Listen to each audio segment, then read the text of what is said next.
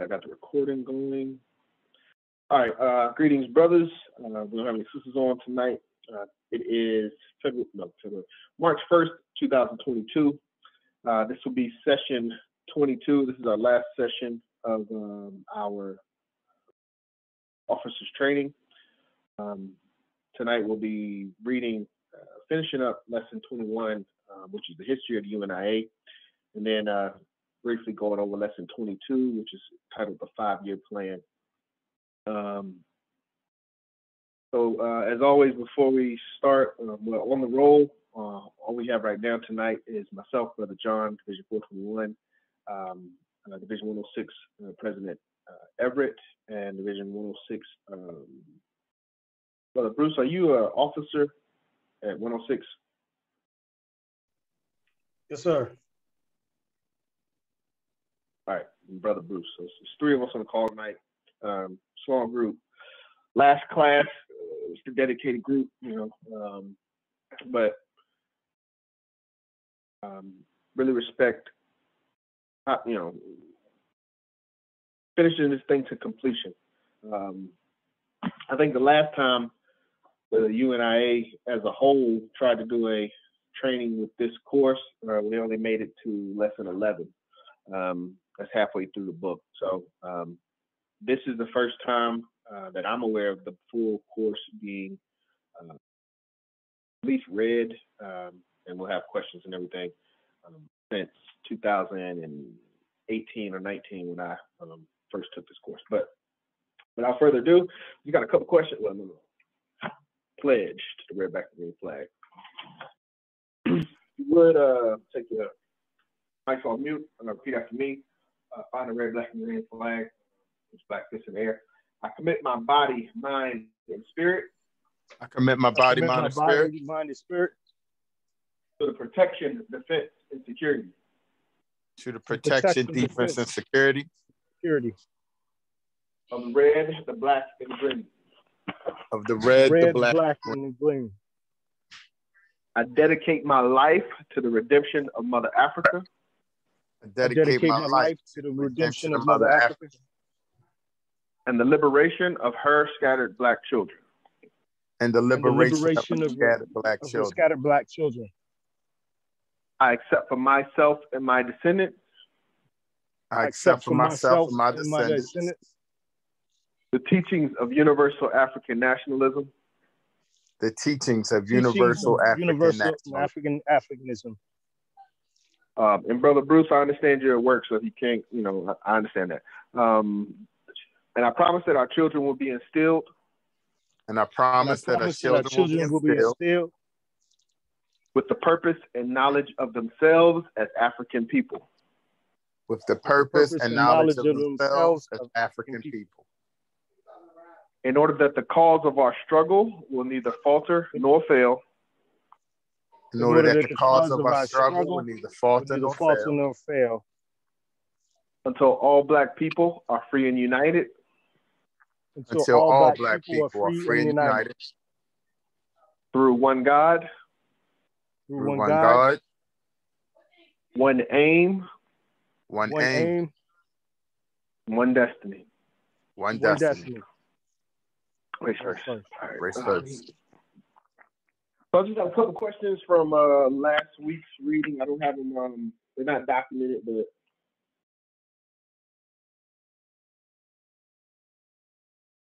what is the purpose of the organization of the UNIA-ACL? What is the purpose?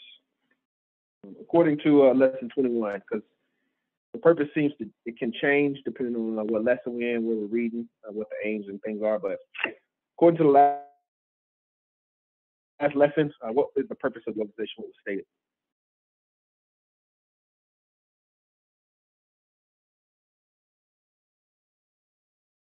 You don't know, just tell me you don't know.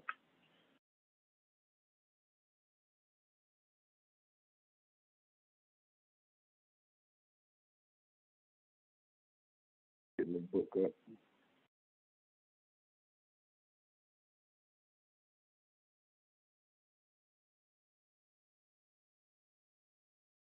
Okay.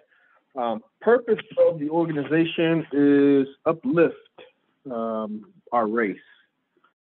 a big part of it.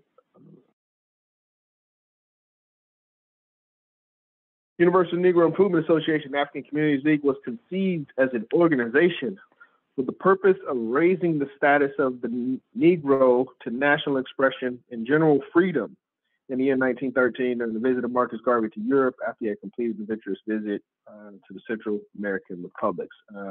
Purpose of raising the status of the Negro to national expression and general freedom. When we talk about our one aim, is to have a independent, sovereign nation on the motherland of Africa, but for all of our people within the race. But hey, brother John, say that again for me. Which one? The one you just gave. The purpose of the. Can you see my screen? Yeah, I can see it. Okay. So in lesson 21, in the beginning, the Universal Negro Improvement Association and African Communities League was conceived as an organization for the purpose of raising the status of the Negro to national expression and general freedom. National expression, general freedom. Nationality. That's what we're talking about. We're trying to create a form of nationality that's global. So it's kind of weird when we talk about nations, and nations are a piece of the globe. But Garvey was presenting a form of nationality that could be accepted by anyone in the race, no matter where they are in the world. So, nationality and freedom for our people. Okay, purpose. Next question is, what was the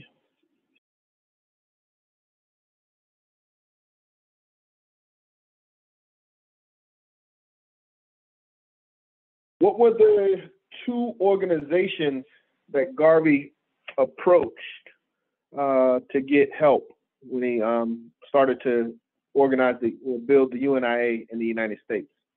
What were the two groups that he went to for help? NAACP. Yep. I want to say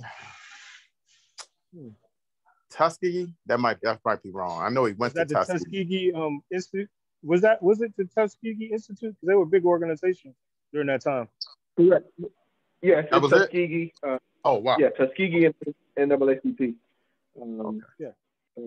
That was a very big institution right there. What's that? That was a very big institution, the Tuskegee Institution.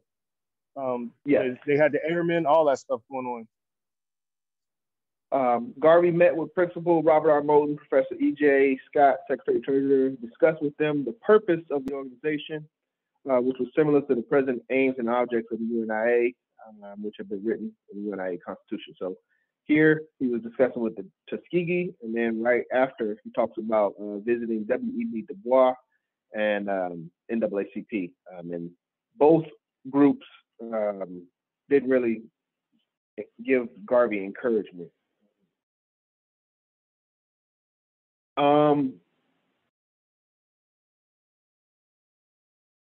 What does it mean to know the UNIA? What must we do, or what must we do in order to know the UNIA?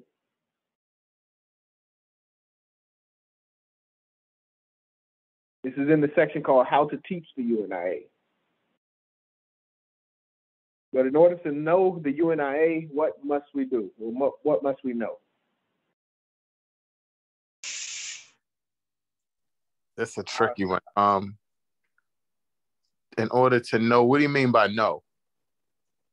Like with the aims and objectives, or to know the UNIA? In the text, it uses the words. It says to know the UNIA, you must first do something. And this is in the section. This is the first words in the section called How to Teach the UNIA. So as representatives of the UNIA, if we call ourselves representatives of the UNIA, according to Garvey, what information must we have in order to teach the UNIA, or be proper representatives of the UNIA.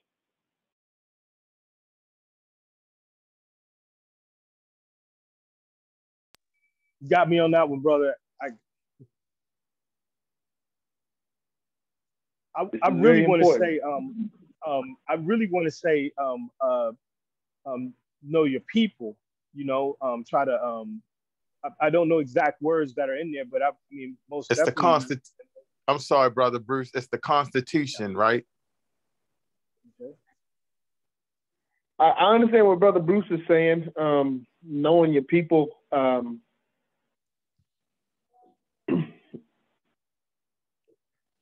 To an extent, but the UNIA is supposed to be a idealized representation of our people. So not just looking at us where we are or some of our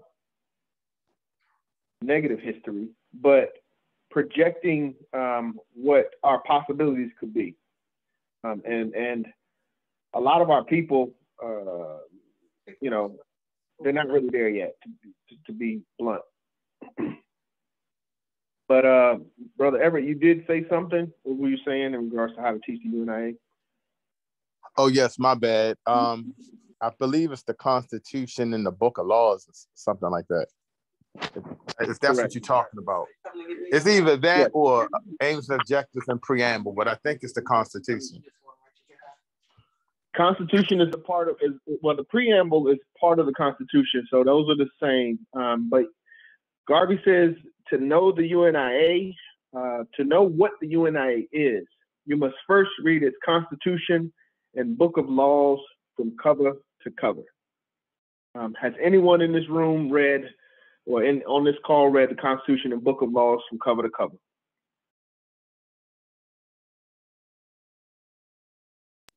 I've read some of it. I haven't read it all.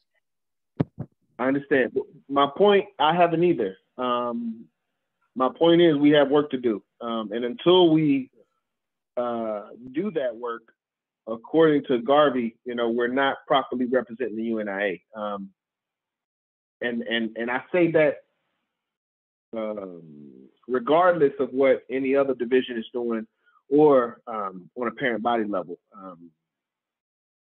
This is Garvey's words, you know, and for me, this goes beyond any of his students' words or any of, you know, our current offices of leadership. What someone else says we have to do to know the UNIA is their opinion, and that's valid, and it, you know, it may be constitutional, whatever. But Garvey, in his words, says to know the UNIA, to know what the UNIA is, you must first read its Constitution and Book of Laws from cover to cover. So if people are not reading the Constitution and Book of Laws from cover to cover, and then they're telling you, you know, these are the things that you need to do to know the UNIA and to represent the UNIA, I'm gonna tell you right now, you're being misled, in my opinion. So the foundation of this organization, of this government, is the Constitution, this Book of Laws, which the aims and objectives are included in that. And honestly, when this statement can be confusing, but the Constitution and Book of Laws is one document. The general laws it's within the Constitution. So when you look at the Constitution, it's broken up into different sections. And one of the sections is Constitution. The second section is general laws. But that one document includes the Constitution and Book of Laws. And then he also says you must also read the literature written by the founder bearing on the activities of the organization. That's not super clear for me. I know that there's several documents. Let me see. You're also to read literature written by the founder. Okay, so if it's written by the founder, that means only things that are written by Garvey. So there may be a lot of documents, you know, written by secretaries, meeting minutes, and things like that. But it's literature written by Garvey himself. And for me, that includes Philosophy and Opinions, which were his books. I mean, not his books, but his speeches. And I guess selected writings and speeches is just a copy of philosophies and opinions, and it's like in a chronological order, but it's the same thing. So Constitution, philosophies and opinions. We got to know these books cover to cover. You know, if we claim to be representatives, and anybody else out in the streets, you know, that's claiming to be a representative of the UNIA or Garvey or the red, black, and green flag, they should know the Constitution and Book of Laws cover to cover. And if they don't, in my opinion, they're not legitimately representing the organization according to Message to the People. Any questions or comments on that?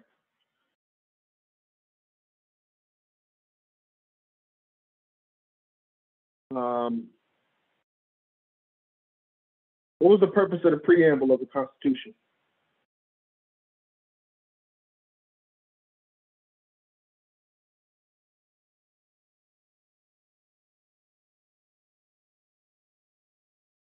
Anybody? Purpose of the preamble of the Constitution?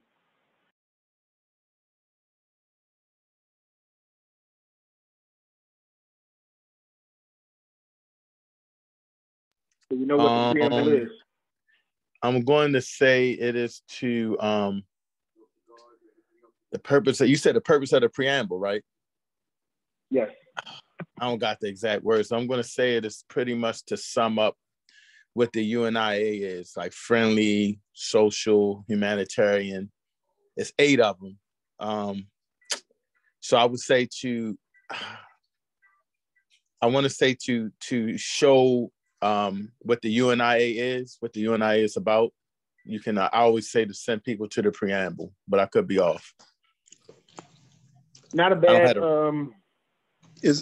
not a bad answer. A preamble is supposed to be a short summary of what the UNIA is about, and we're supposed to use it for 2 purposes. One is to as a recruiting tool for our people, and then the second purpose is where I was going with the text. The preamble was written specifically, especially for the purpose of winning the sympathy and support of alien races, where the other objects of the association are being threatened by hostility. So it is for us and it is for our people, but it's also a defense tool. So if anybody comes at the UNIA and says, oh, this is a hate group, it's a terror group, you guys, you know, hate white people or hate anybody that's not like you, we go straight to the preamble and we say, no, this is what we stand for, this is what we are about, and this is how we defend the reputation of the organization. Trying to get the Constitution.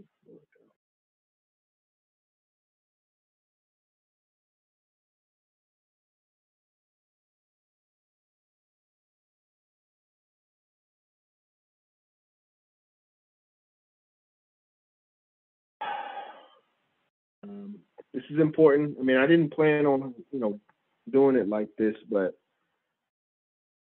when things come up that are important and critical, we want to take the time to make sure we review it at least. If we don't have a level of understanding, at least we have a level of awareness. So preamble to the Constitution of the UNIA-ACL. This has not been changed since the founding of the organization. Okay. Preamble states the Universal Negro Improvement Association and African Communities League is a social, friendly, humanitarian, charitable, educational, institutional, constructive, and expansive society, and is founded by persons desiring to the utmost to work for the general uplift of the Negro peoples of the world.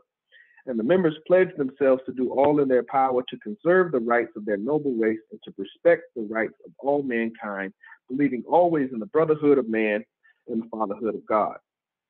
The motto of the organization is one God, one aim, one destiny.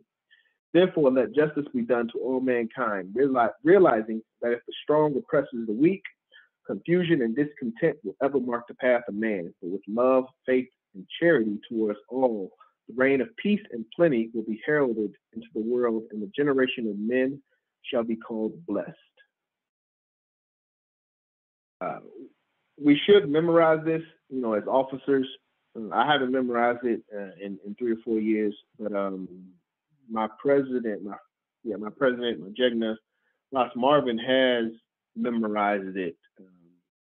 He's displayed that, but we're supposed to be using this as a recruiting tool when we're going out into communities and people say, "What's the UNIA?" We can, spit it verbatim, but we got to know it to be able to do that. Questions, comments on preamble?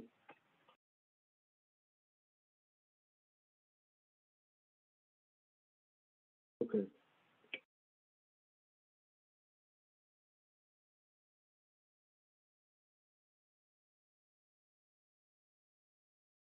What's the difference between the UNIA and the ACL?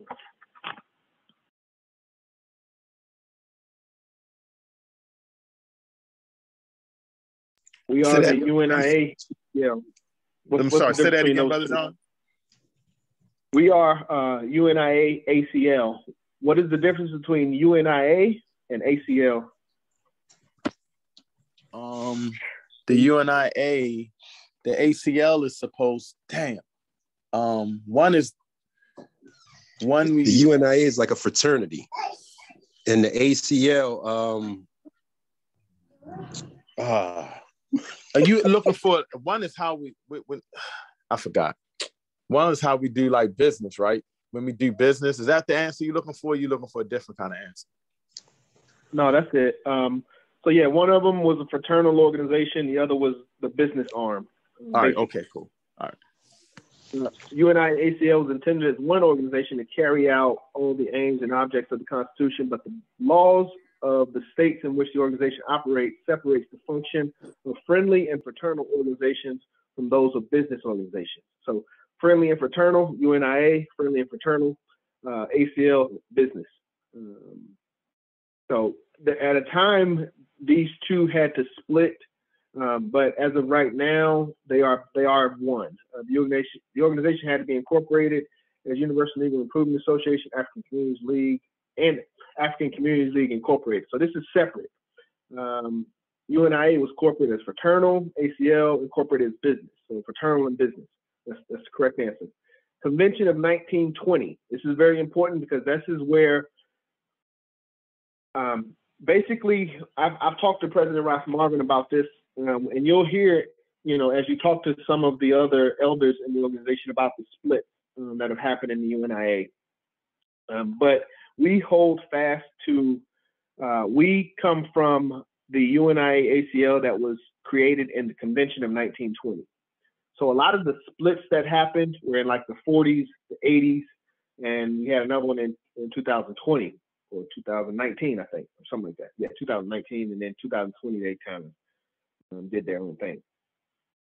But Convention of 1920 accepted the original idea that linked the two organizations together as the UNIA and ACL, hold principles that were intended so that the two organizations would not go apart as if they were not related. So based on the Convention of 1920, the first international convention of Negro peoples of the world, that's where we brought the UNIA, ACL back together as one whole entity. Questions, comments on UNIA and ACL?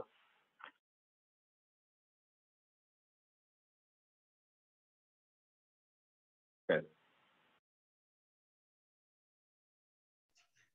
Well, sir, you are clarifying a lot of little details and everything. Got me a lot of stuff I need to study. That's for sure.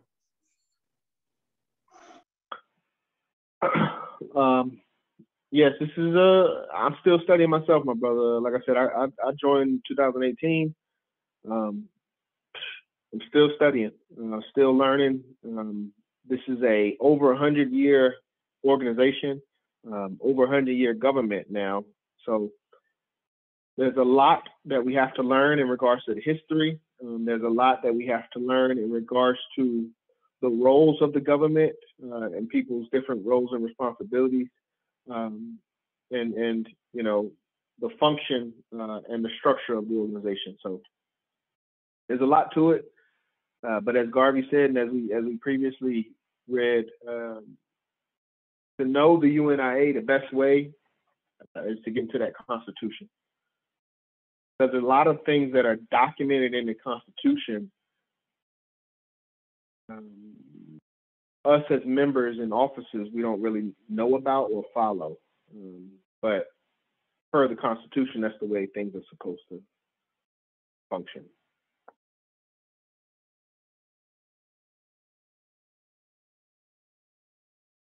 Who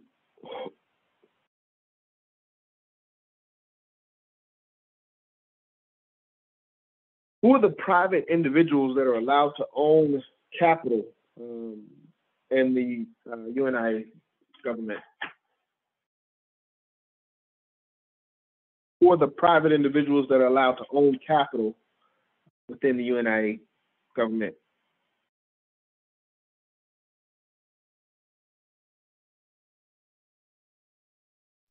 No one, correct? No one. Correct. Okay. That's correct. It was a trick question. No private individuals are intended to own the capital of any of these enterprises, because these enterprises were organized as future ones will be organized only for the purpose of supplying funds by way of profit to the UNIA, not to any individuals, to carry out the aims and objects of the UNIA, not individual aims and objects, as laid out in the Constitution of the UNIA. So that's one thing. And Brother Everett, you probably are more familiar with this than anybody else on the call, but in regards to international headquarters that we've been working on, one thing, a question that I'm going to have for the parent body is ownership and paperwork. And is the building owned by individuals, or is it owned by officers within the organization? Because that's something that Garvey kind of talked about in one of the earlier lessons. He says, like, yeah, when you have names tied to titles, you have names tied to deeds, but you don't have officer titles tied to those deeds, that's when it becomes personal. Because when you have officer titles, as the officer, as you know, if somebody leaves that position and somebody else comes in, then the new officer now holds that authority.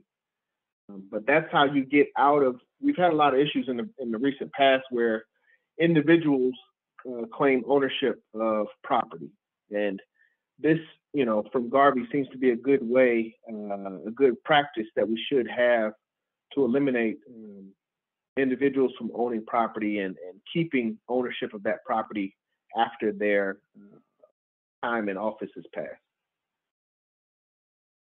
Questions, comments on that? No, that was you gonna bring that up at the ATC, Brother John, Cousin John? I'm probably bring it up. That's a good. I was just saying that's a phenomenal question to ask, because that's a good question.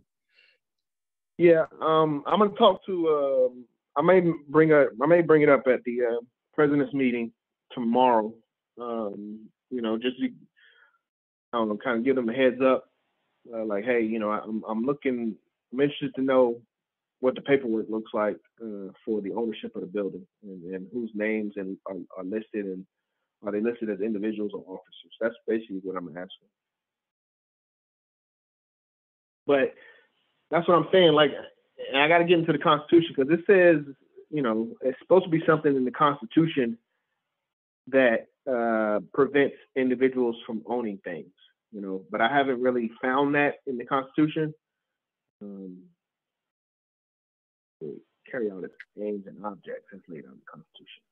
Yeah, I do remember. I remember something you said. I don't know if it was you going over to brother Roz at that time, but it was something about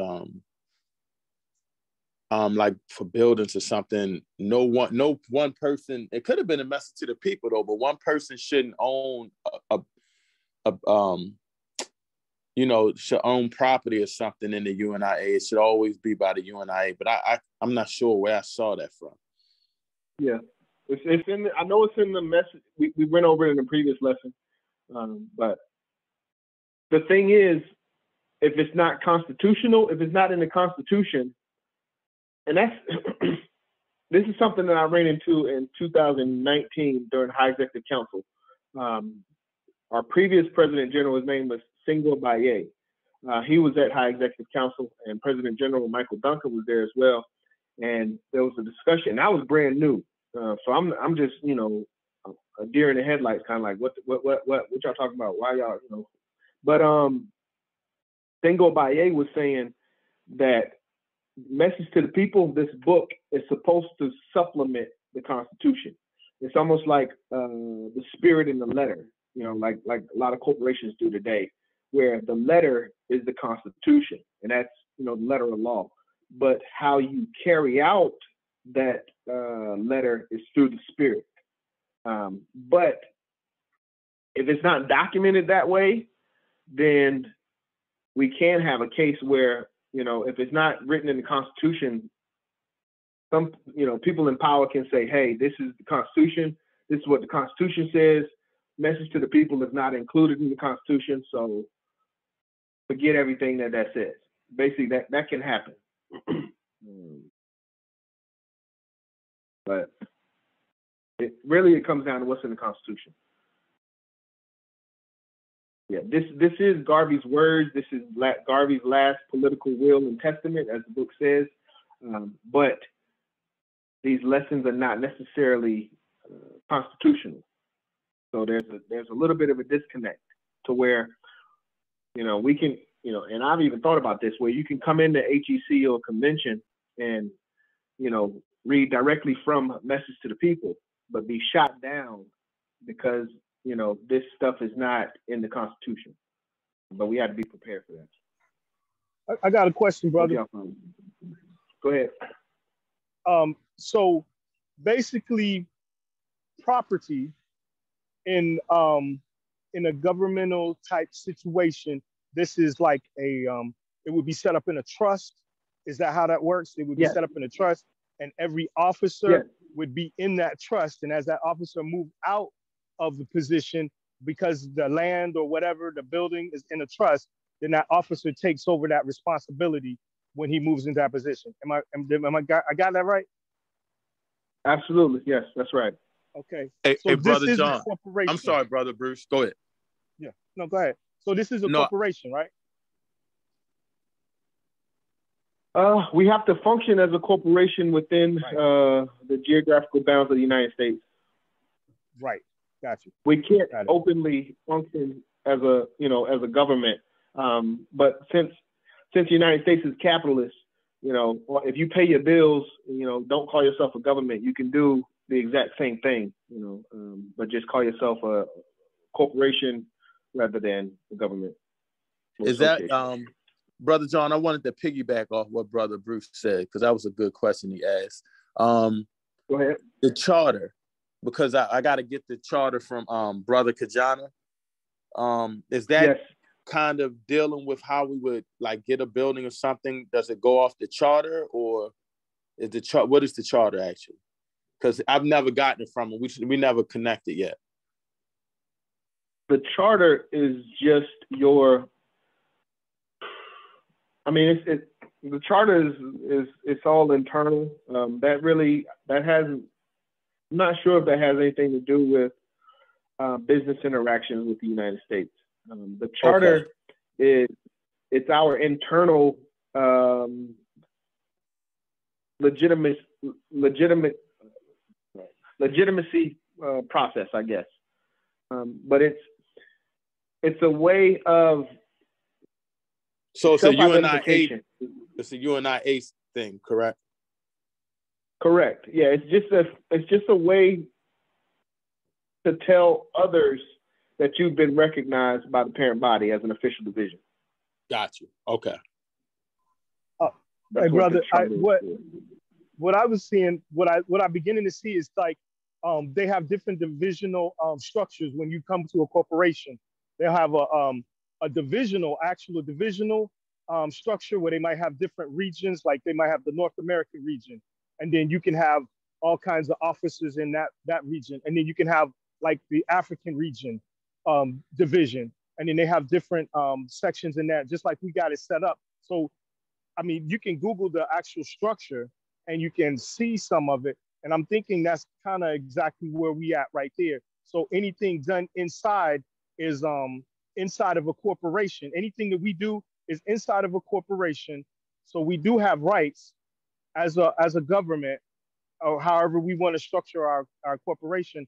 And then inside of there, any paperwork or anything that's generated by us is only is bound to us inside of the corporation, just like the United States government does with the military or any other entity that's attached to them. I'm hoping that I'm saying that right, but that's the way it looks like. It looks like a straight up corporation with different sections, and anything done inside of that corporation is done internally. So any paperwork generated is done internally inside of that corporation. I think you're right. That sounds right, Brother John. Yes, for the most part. Yes. Yes. In general, but I don't want him to limit it to, because when he explained it, it sounds like there's no outside interaction. But most of the corporate interaction, as he was saying, would be internal within the UNIA. But there's also supposed to be an external communication from the parent body or from the leadership of the corporation. They're supposed to have a relationship with, these other nations. So United States, European countries, they're supposed to have those relationships, and then we have our relationship with our leadership.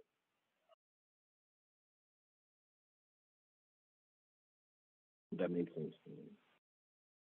Yes. All right. I don't know if I got any other.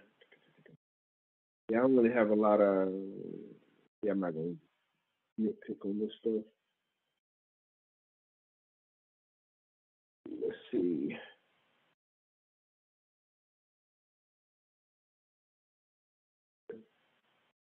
Oh, hold on. I got another. It's following up on what we had just read. But again, this ain't necessary. Oh, it's not in here. Oh. So this jumps from 169 to 173.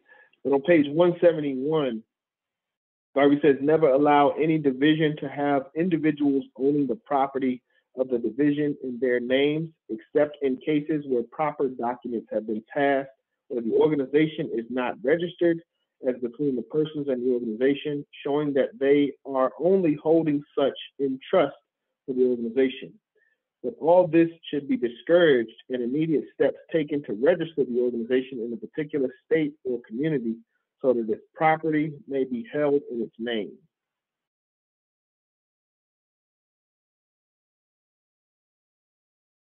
When property is bought in the name of the organization's name must be mentioned, and only the names of the officers of the organization at that time must appear as officers, not as individuals. For instance, Brooklyn Division of UNIA, John Brown, President, Henry Jones, Secretary. In law, the names are taken as being officers of an organization. Hence, the individuals can make no separate claim on the property as individuals. Should they not continue as officers of the organization, those who then become officers of the organization would have their names substituted as officers. So kind of, Brother Bruce, what you said in regards to ownership, individuals, and trusts, Garvey kind of laid it out within the book as well. I'm beginning to understand it a lot more now that you're breaking it down. It's basically like the UNIA is no different than the United States government. It's the only thing is that the United States government laid claim to an area, so they have gotten more backing and support. Now, if we get more backing and support, we could just be just as powerful if we have the backing support, because we have a constitution and we are organized just as the United States government would be. I'm getting it. Believe me, I appreciate this, man. We just need a lot more effort going forward. Yes, excellent summation. The only difference between us and the U.S. from a, I guess, political standpoint, nationality standpoint, is land. And that's not about how much land. It's just land. If we had our own land, outside of the United States where we didn't have to pay taxes to, that's when you basically you have your own nation, and once that nation is represented, or not represented, recognized by other nations, that's it. So we've done all of the other work, to be recognized as a government and as a nation. The only thing that we haven't done is gotten a piece of land, for ourselves to say, this is ours. We don't pay any taxes to anybody else. That's the one thing we're missing. All right, we got quite a bit to read. Let me go ahead. We want to finish this. I got to read like a lot of pages. Let me get some water and I'm gonna start reading.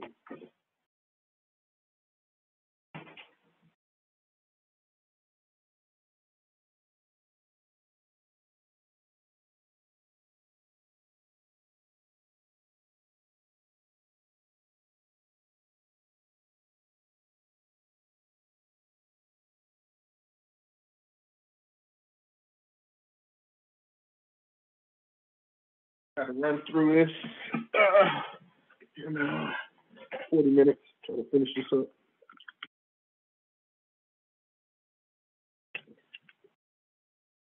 All right. Page 173, we are continuing history of the UNIA. Next section is arguments for the continuation, perpetuation, and support of the UNIA. So hey, basically, Brother John, I'm sorry to cut you off, Brother John, President John. You know what? This is this part right here. It's like how. Let me get my thoughts together. So the preamble will be included in this as well, correct? From that question you gave earlier. Am I making sense? No, not. We mean like the purpose of the UNIA?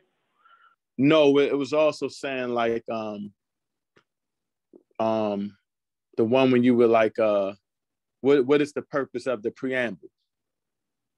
Yeah, to recruit and defend against alien races. And so that's kind of like included in this. What you think, this part?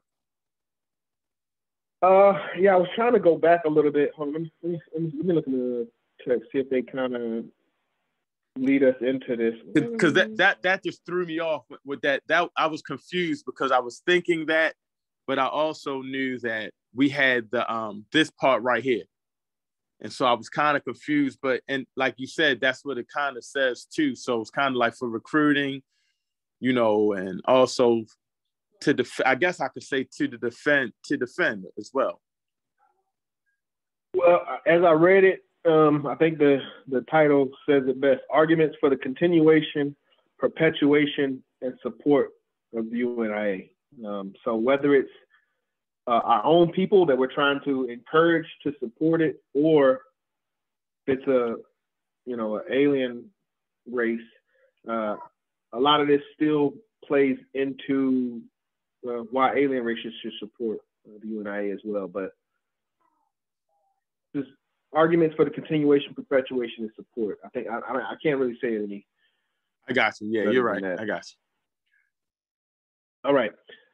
So this is the UNI. These are things that we should know, and we should be able to kind of spit off the top of our heads. Not all of them, but at least we should have 2 or 3 lodged into our memory. If somebody asks, what's the UNIA done, or what are they good for?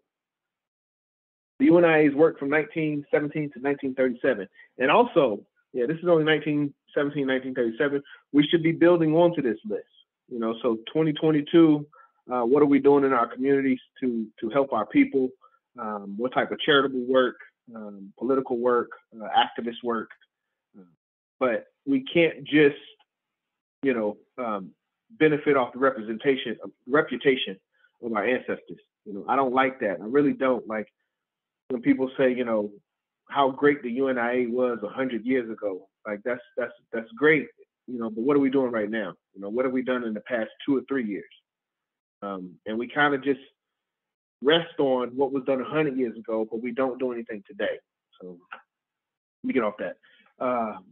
UNIA's work from 1917 to 1937. Number one, the UNIA has stirred the entire world of Negroes to a consciousness of race pride which never existed before. Number two, the UNIA broke down barriers of racial nationality among Negroes and caused American, African, West Indian, Canadian, Australian, and South and Central American Negroes to realize that they have a common interest. If you ever got any questions or anything, just stop me as I'm going through it. Yes, sir. I think three. Lady President is trying to come in. Brother Bruce, what was that? I think Lady President, she's trying to come in. She sent a message real quick. I think the password is locked.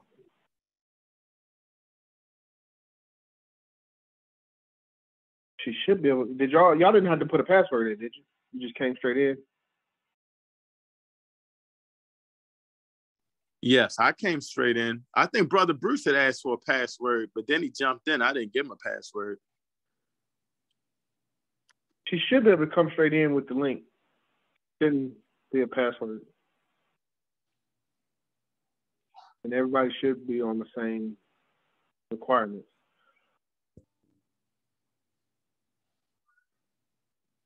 If you could, Brother Bruce, try to help her with that, but I'm going to continue.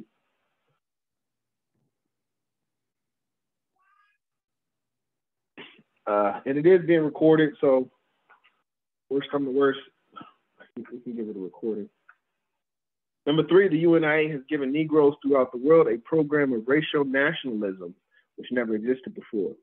Number four, the association calls all Negroes to recognize their common origin as Africans and their African descent. Number five, it has caused all other races to recognize the national aspirations of the Negro. It has placed the Negroes' cause before the League of Nations and the Versailles Peace Conference. Six, it placed the national aspirations of the Negro before the Disarmament Conference in Washington in 1924. Seven, the UNIA calls the French, English, and other European governments with colonies in Africa and the West Indies to extend greater privileges to the native race and offer them more secure positions in the respective civil service, diplomatic service, and political life of the country. Number eight, Negro justices, magistrates, and heads of government departments were appointed because of the activities of the UNIA in different countries. Number nine, the economic status of Negroes was raised in different countries because of the association. Number 10, the association taught the Negro how to go into big business. Number 11, it taught the Negro how to secure his own business enterprises through which tens of thousands of Negro businesses have been started all over the world. Number 12, it taught Negroes how to support their own professional men, doctors, lawyers, etc. That's a big one. I just went to my dentist yesterday. It's a black dentist place. Really like it, but I would have never, gotten into Garveyism. I would have never thought to even pursue, black-owned businesses like that. 13, the UNIA taught the Negro how to support his own church. Number 14, it taught the Negro how to use his political power from which he has benefited in the United States, the West Indies, Africa, and other countries. 15, the UNIA gave the Negro a national flag and a national hymn. 16, it calls the other races to spell the Negro, the word Negro, with a capital N. So prior to the UNIA, Negro was written with a lowercase n. What they called us, that's what they defined us as. 17, it taught Negroes self-respect for their race. And actually, number 16, this is one of the Declarations of Rights. 54 Declarations of Rights was that the word Negro will be written with a capital N. 17, 18, it brought courage to the Negro race throughout the world. 19, it caused the Negro to search for a new type of leadership. Yes, it did. 20, it taught the Negro preparedness against adversity. 21, it has been the most outstanding Negro organization in the world. 22, it is the most recognized international organization among Negroes. 23, it is known in all parts of the world. 24, it has taught the Negro to follow only Negro leadership. Yes, sir. 25, it has saved the Negro from the hypocritical, dishonest leadership of other people, which has never brought the Negro any good results. 26, it taught the Negro that the cats don't lead the rats, nor the lions, the sheep, nor the wolves, the foxes, and so Negroes should lead Negroes. 27, the UNIA has taught the Negro to never rely upon the sweet-sounding words and promises of others, but to rely on his words and his own promises if he is to be led safely. 28, it has taught the Negro to believe in himself and not to believe what another man seeks for himself. It has taught the Negro to believe in himself and not to believe that what another man seeks for himself, he is going to give away freely. 29, it taught the Negro to have his own labor organizations and not to expect other laborers who are competing with him for the same employment to give honest leadership for him to compete with them for the same job. The 30 is the only organization that has given the Negro an international outlook. 31, it gave the Negro press a broader point of view. 32, it has kept the Negro from going red for the convenience of others.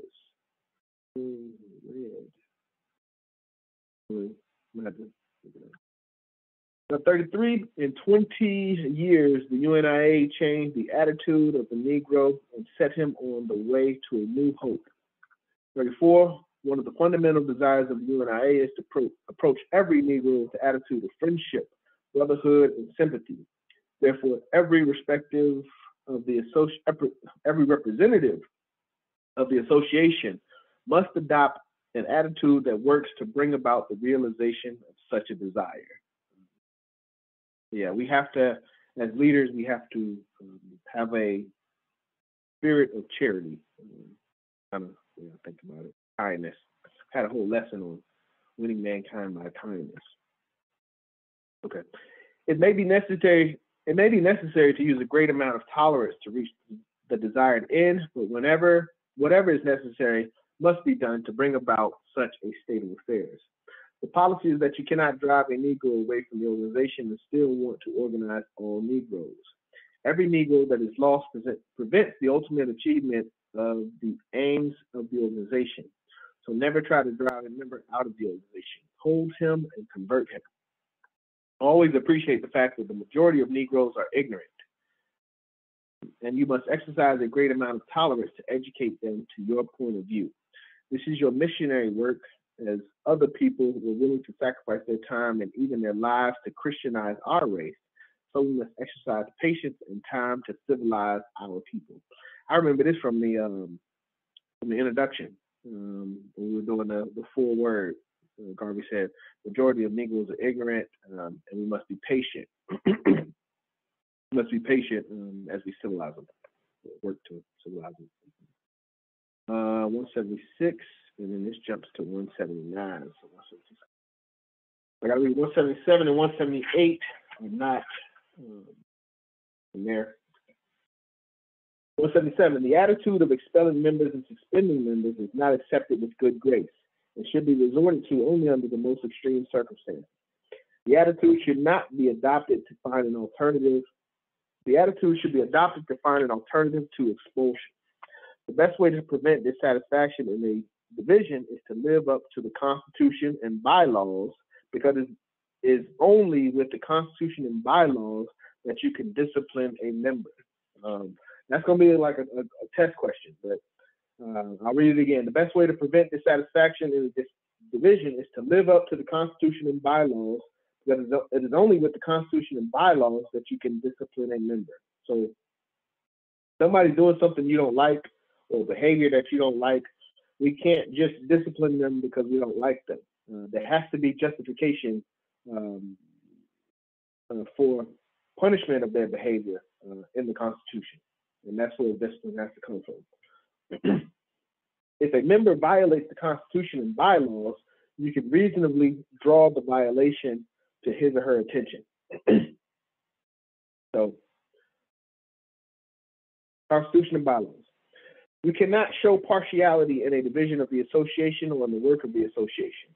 You must be impartial to maintain the principles of the association as the attraction for those who do not know anything about the association.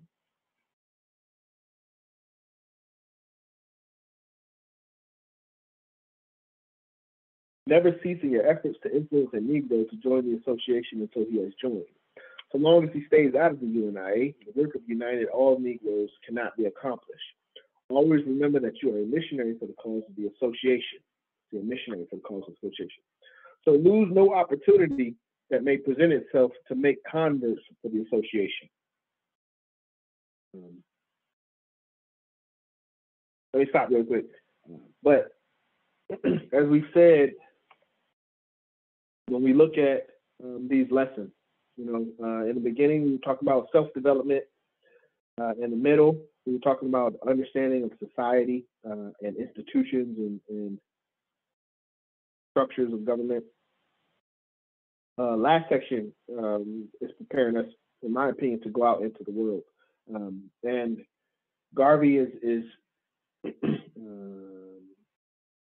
right where he's asking us, I guess is the best way, to go out into the world with a spirit of charity and kindness.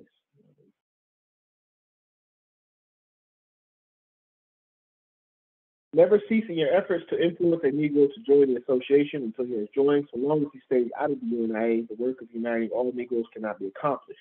Always remember that you are a missionary for the cause of the association, so lose no opportunity that may present itself to make converts for the association. A splendid way of proselyting for the association is to, and I think that's like doing missionary work basically. A splendid way of promoting for the association is to interest all your friends and acquaintances in its movement.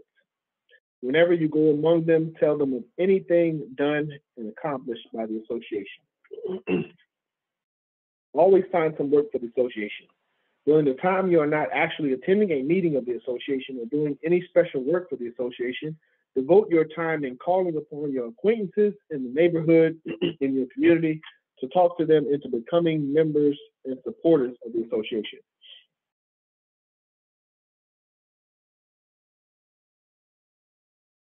You should know all the people of your race on your street, in your neighborhood, and in your town. This is echo from lesson 2 on leadership, that we should be known in our communities. Screen sharing pause.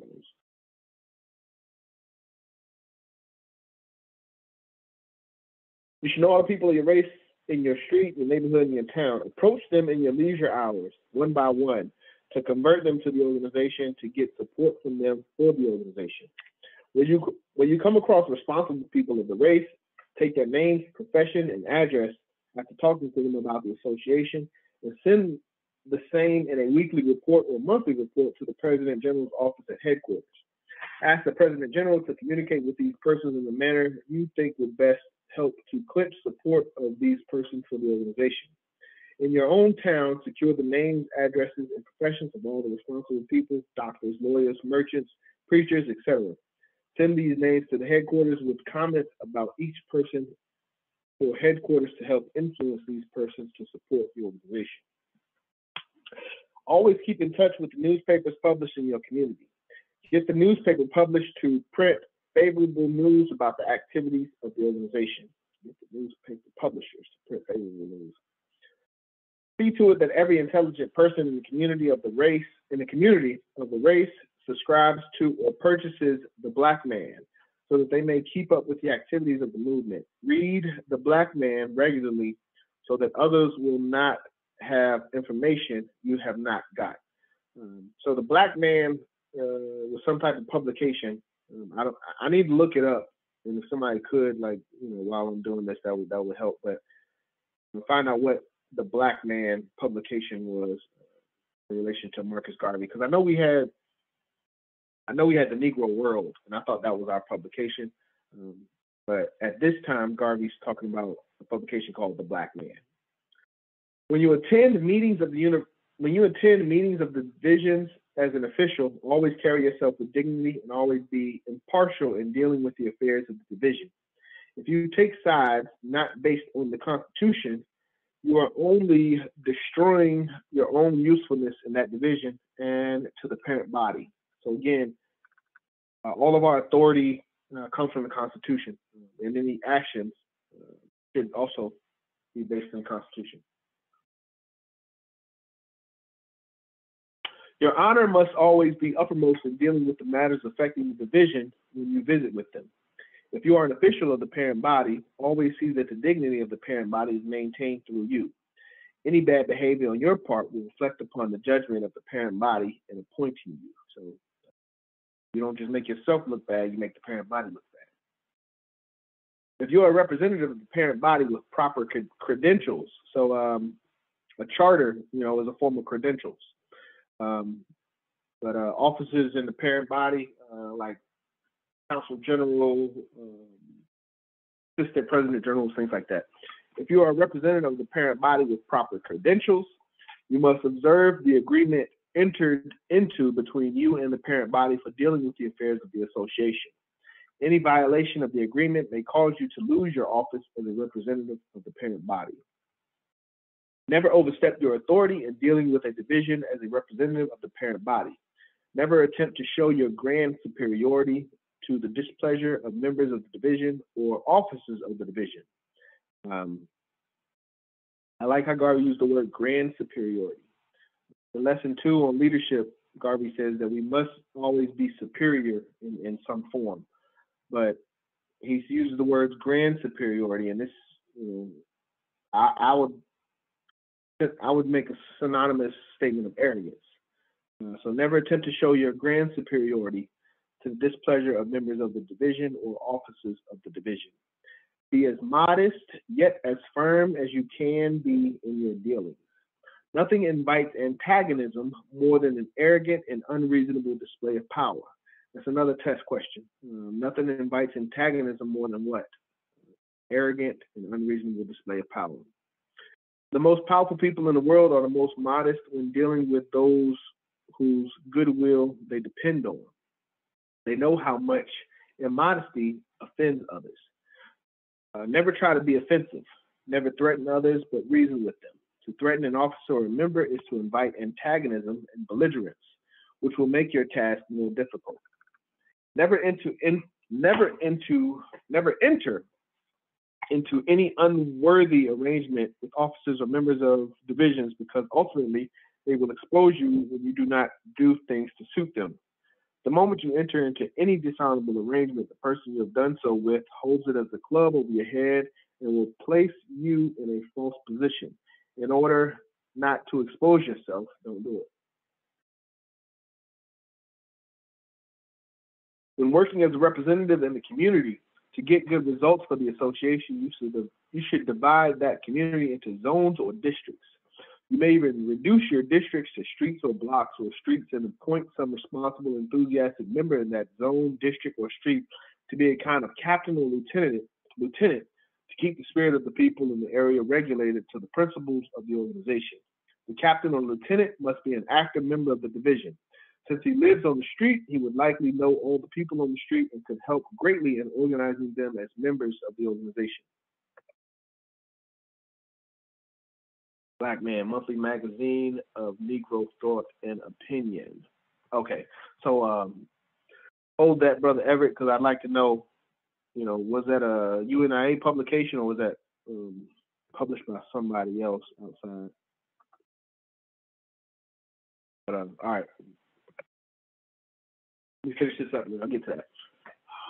You would likely know all the people in the street. Your chief aim.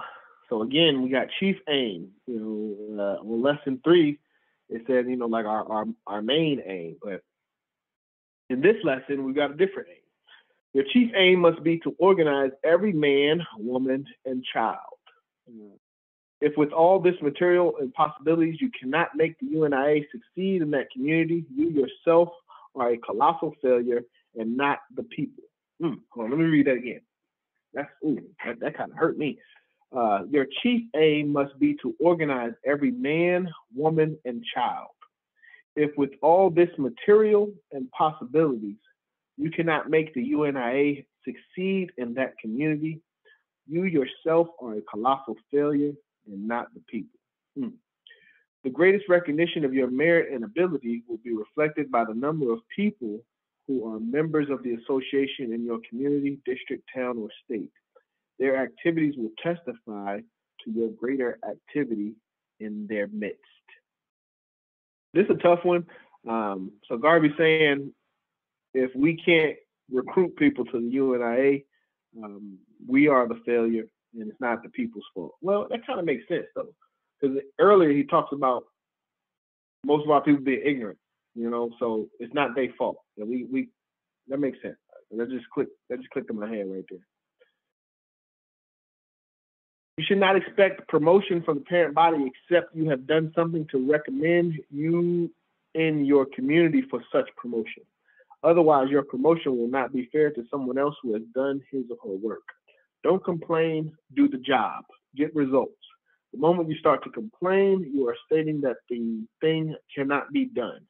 If you cannot do it at one place, you cannot do it at another. You are a failure. You are no good. Garvey is going in. This is why people don't even want to sit through this lesson. This is a tough lesson. So wait, all right, this ain't over. No. 180.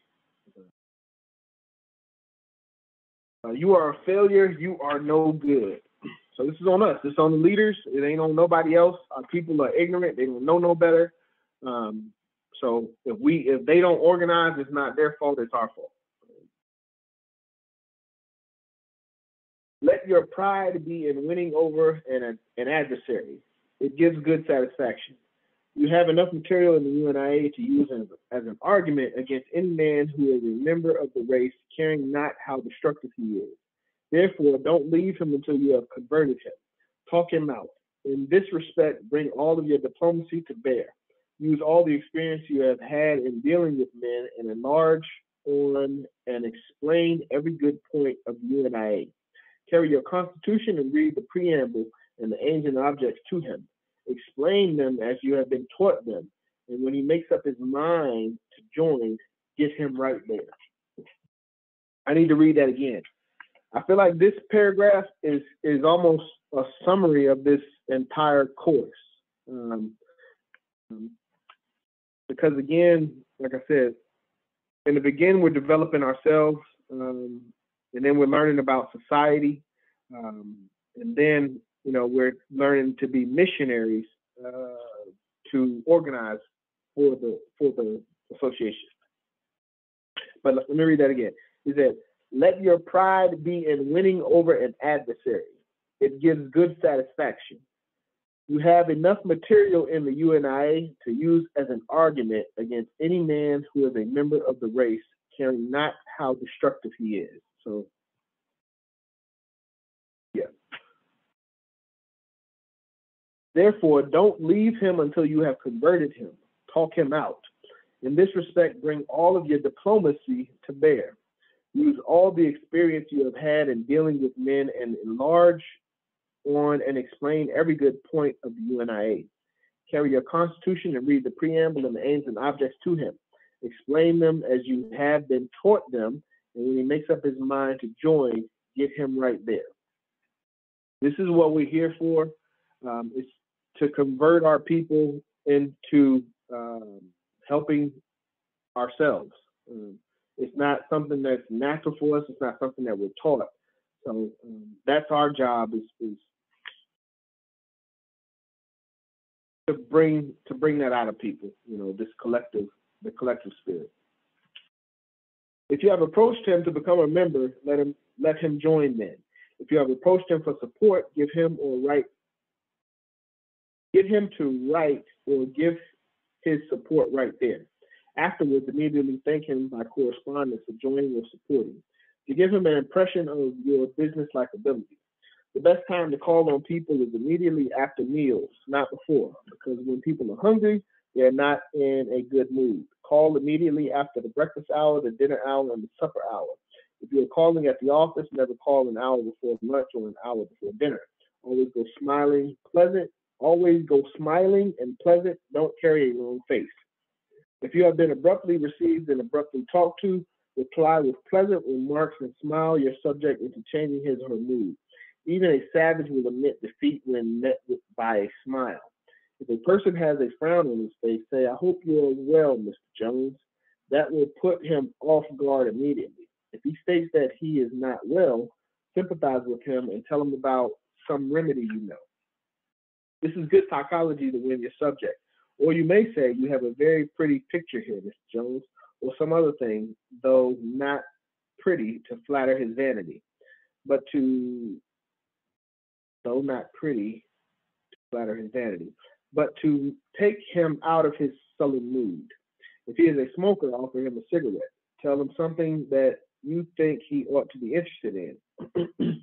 You may hit upon something by looking at things around him. Have you seen the latest picture? Have you heard the latest news? Then go into your subject after you have changed his attitude. Don't start talking to a sullen man on the subject you are approaching him on until you have won him over to a pleasant mood. It would be better to go back and visit him a second time. So make sure people are in a good mood before we start trying to recruit and convert.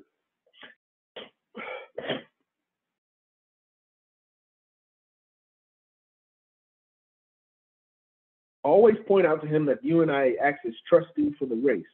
Help him to understand that every Negro benefits from the success of the organization. In arguing for the support of the UNIA, draw extensively upon your imagination and find an argument to support you. You have an argument of success of a nation, the success of other race groups, and always use the Jew as argument. I'm glad he brought that up, because that's kind of where we are right now. And that's Garvey uses a lot of comparison to the Jews. But before Israel was a geographical land boundary, it was a group of people. There was actually just one man who had a family, and that family became a group of people. But before Israel was where it is now, they were quote unquote captive in the land of Egypt. You know, so that's kind of where we are right now as the UNIA. We are a group of people, a family, a race that's in somebody else's land. But we can still organize, come together, and when it's time to move out and get our own, we'll be prepared to do that. But Garvey was trying to do that, and that's why he talked a lot. Well, I'm not going to say that's why he talked a lot, but you'll hear a lot about the comparison of Jews in his teachings. Amongst the first person to be approached for help for the UNIA are professionals and businessmen and women of the race. A better organized race will mean better business for them. Tell them that that is the work of the UNIA. Therefore, they should support it. Let them realize the power you have in your hand to direct patronage one way or the other as an organization. To win over your new prospect, tell him that Mr. So-and-so has done so-and-so for the organization, but it must be a fact, not a lie. Then he will not want to be left out and will support you. This must not be done for personal benefit, because if you are found using this method for personal gain, you will be struck off the roll of students and be disqualified as a representative.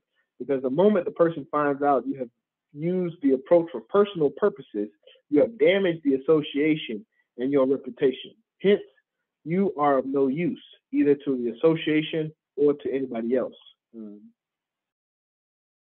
Very important point. These lessons are not intended for personal profit. This is for the organization. This is for the collective. And I think Garvey's trying to say, like, our people, though they may be ignorant, they're smart enough to see through that. And you set yourself up for failure. The first International Convention of UNIA, held in New York from the 1st to 31st of August 1920, formulated and adopted the Declaration of Rights of Negro Peoples of the World, to which the organization is committed until the objects of the said declaration are fully realized. The declaration must be studied by each leader of the race. So that's another one of the documents, the Declaration of Rights of Negro Peoples of the World, in order to know the UNIA and teach the UNIA. The declaration must be studied by each leader of the race. It is to be found on page 135 in the second volume of the Philosophy and Opinions of Marcus Garvey. So going back, like I said, I thought Philosophy and Opinions was one of those texts, and he's making that clear here. In seeking financial aid for the UNIA, always do so with confidence. The high and lofty aims of the organization and the universal objects to be achieved can only be done through the support of each and every member of the race. This calls for the support of every man.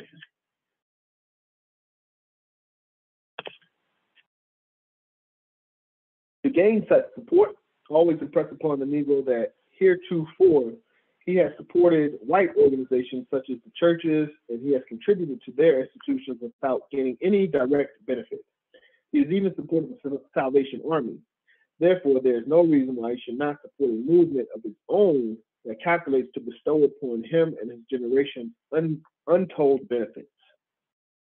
Are we saying a lot right there? Like, our people do so much, for other races, but we don't really do much for ourselves, and that's frustrating. Contributions to the UNIA should be generally accepted from Negroes, but where other people of other races can be approached and are willing to give help, such help may be accepted, but without any strings attached or promises made that would in any way compromise the clear-cut intelligence of the policy of the UNIA. Such contributions do not entitle the donors to any privileges of membership or any right to attend the meetings of the UNIA except public meetings as guests. The contributions should never entitle them to attend or take part in any of the business meetings of the organization. Their donations may be accepted in the same way as Negroes. Their donations may be accepted in the same way as Negroes give to white organizations without having any claim on those organizations. Yeah, that's crazy. Man. We just give our money. We don't have no type of say in what's going on, but we quick to donate to other groups. Whenever donations are accepted from other races, their names of such persons, when registered on the same account of donations as that of Negroes, must be marked with a cross. And when such donations are being forwarded to the parent body, an explanation must be given stating that such a person is a member of the white race or whatever race the person may be, so that no communication of a private nature will be sent to that person which reveals the business of the UNIA. This is very important because by not distinguishing between the donors, such persons may be written to as if they are members of the UNIA. They must be sent communications that they have no right to receive. They may be sent communications that they have no right to receive. So we can receive assistance from other races, but that assistance is marked with an asterisk, and these individuals are not, entitled to any privileges based on that contribution. And this is specifically people of the alien race. In approaching people of the other race for help, your argument must be different from that of an approach to members of your race. Your appeal should be based on humanity, good citizenship, or helping a worthy cause. Never explain the objects that are of uppermost importance to the UNIA, because they will naturally react with unfriendliness and suspicion. Never believe that another race is so friendly as to know your objects and not try to hinder you in ultimately succeeding. Whenever you make an appeal to an individual or individuals for financial help for the organization and you have failed in getting a response, the failure is not due to the person or persons you have addressed yourself to, but may be due to your inability to properly interpret to them the objects and aims of the UNIA and the reasons why they should support the association. Always be in a position to interpret those aims and objects to gain support, because people are always willing to respond to a thing that is to benefit them, even in a remote way. Never approach anyone for help for the association with doubt in your mind. It is better that you wait until you are in the frame of mind to talk conscientiously so as to carry conviction rather than try to do so when your spirit is low. Let every day, every hour, and every minute count in your life for something done, something accomplished. Don't waste time. It is a sin. Time wasted can never be recalled or regained. Try to always be the best advocate of the cause of the UNIA. Try to let no one surpass you in doing that. There is something in you that is individual that nobody else has. try to bring it out and let that be your individuality and personality, which people will remember you and talk about you. There is nothing that someone else has done in the triumph of a cause that you cannot do if you go about it in the right way. Always try to find the right way. Never hang around people who are always discouraged, despondent, poverty-stricken, poor, and never do well. So again, Garvey earlier talked about us being around certain people and not being around certain people. He repeated that here. Always trying to find the right way. Never hang around people who are always discouraged, despondent, poverty-stricken, poor, and never do well. You will ultimately become like them. Try to get around cheery people, happy people, prosperous people, and you will unconsciously take on their prosperity and their happiness. Never live in a house with or keep company with people who always have bad luck stories. Their sins will come upon you, for the same evil spirit that is following them may also be near you. Always appear bright when you are seeking help for the UNIA. It is 9:31. I'm on page 186. In order to complete the reading, I got to get to page 204. So I'm going to keep reading.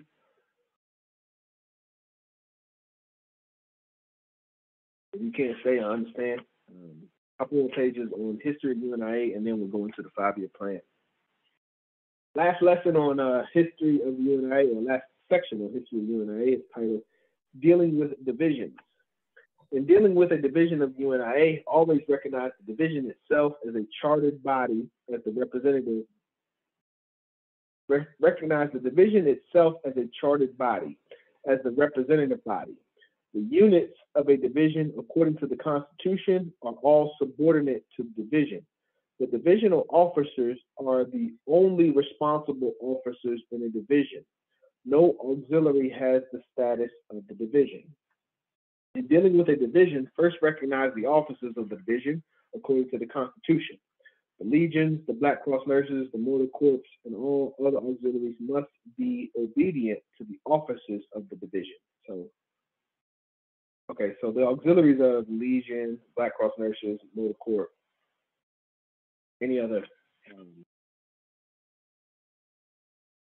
type of structures you have in your division. Great care must be taken in watching and controlling the activities of the legions, because in ignorance they are apt to get the division or organization in trouble by trying to exercise authority while they are only members of an organization registered by the state. That's true. That's why we haven't really had our division, our legion active, because the people that kind of want to do legion, that's all they want to do is guns and stuff. They don't really want to study politics and do charity work. So they you got to be careful with those individuals and make sure you got the right leadership calling the shots. The Legion's function is more physical, cultural, and disciplinary than anything else. Any hostile demonstration by them that endangers the community or the peace thereof or creates trouble among the members must be quickly put down, and if necessary, their units suspended to prevent such trouble. The legions have no control of the Black Cross nurses. The Black Cross nurses are a separate unit. The only relationship may be that someone from the legions with the ability to train may give them physical exercise and proper discipline. The Black Cross nurses fall entirely under the supervision of their own head nurse, who is to seek for them first aid training from some medical institutions or individuals through the officers of the division. The motor corps is also an independent body of women who may be trained by a competent legion officer, but with no direct affiliation.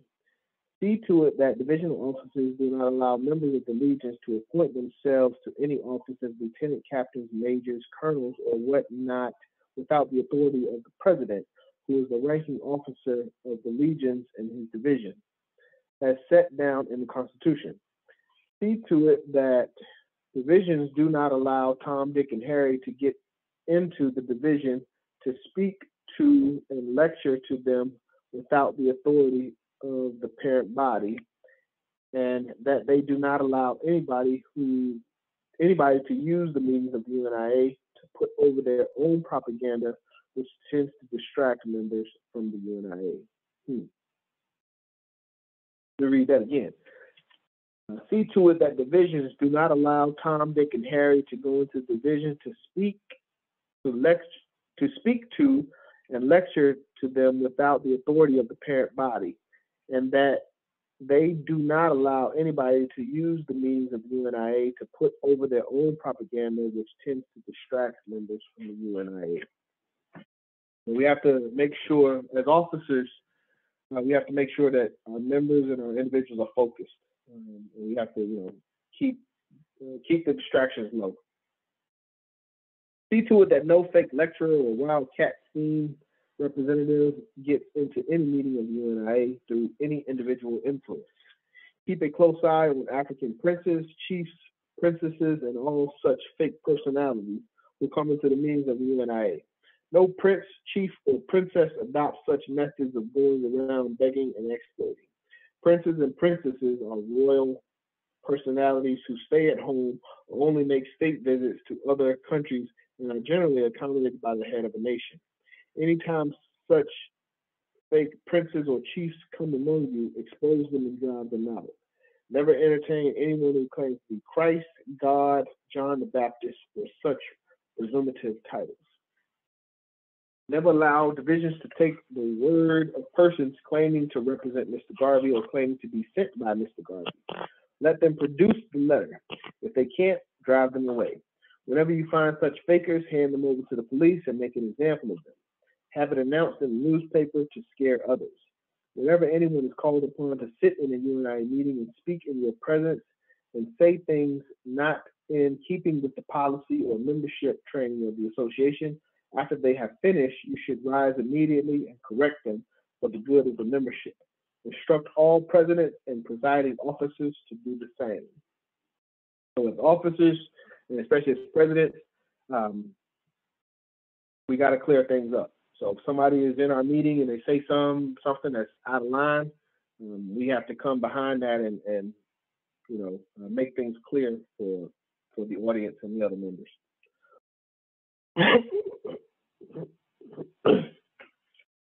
Whenever you think something is detrimental to the organization and its policies, never fail to correct it immediately so that the people may not get the wrong impression. Always defend the organization and protect its name in the public, press, or otherwise. If you find an opportunity to debate with other people to maintain the principles of the organization, do so by challenging them. Before you debate, always read up on the point of view or subject so as to be able to handle the same in keeping with the principles and objects of the UNIA. Whenever you are in doubt about anything in the UNIA, write to headquarters. Never take it upon yourself to settle the question decisively if you are in doubt. Always say, quote, pending the ruling of my superior officers, this is my opinion, end quote, and leave it at that. Do this only when you are in doubt.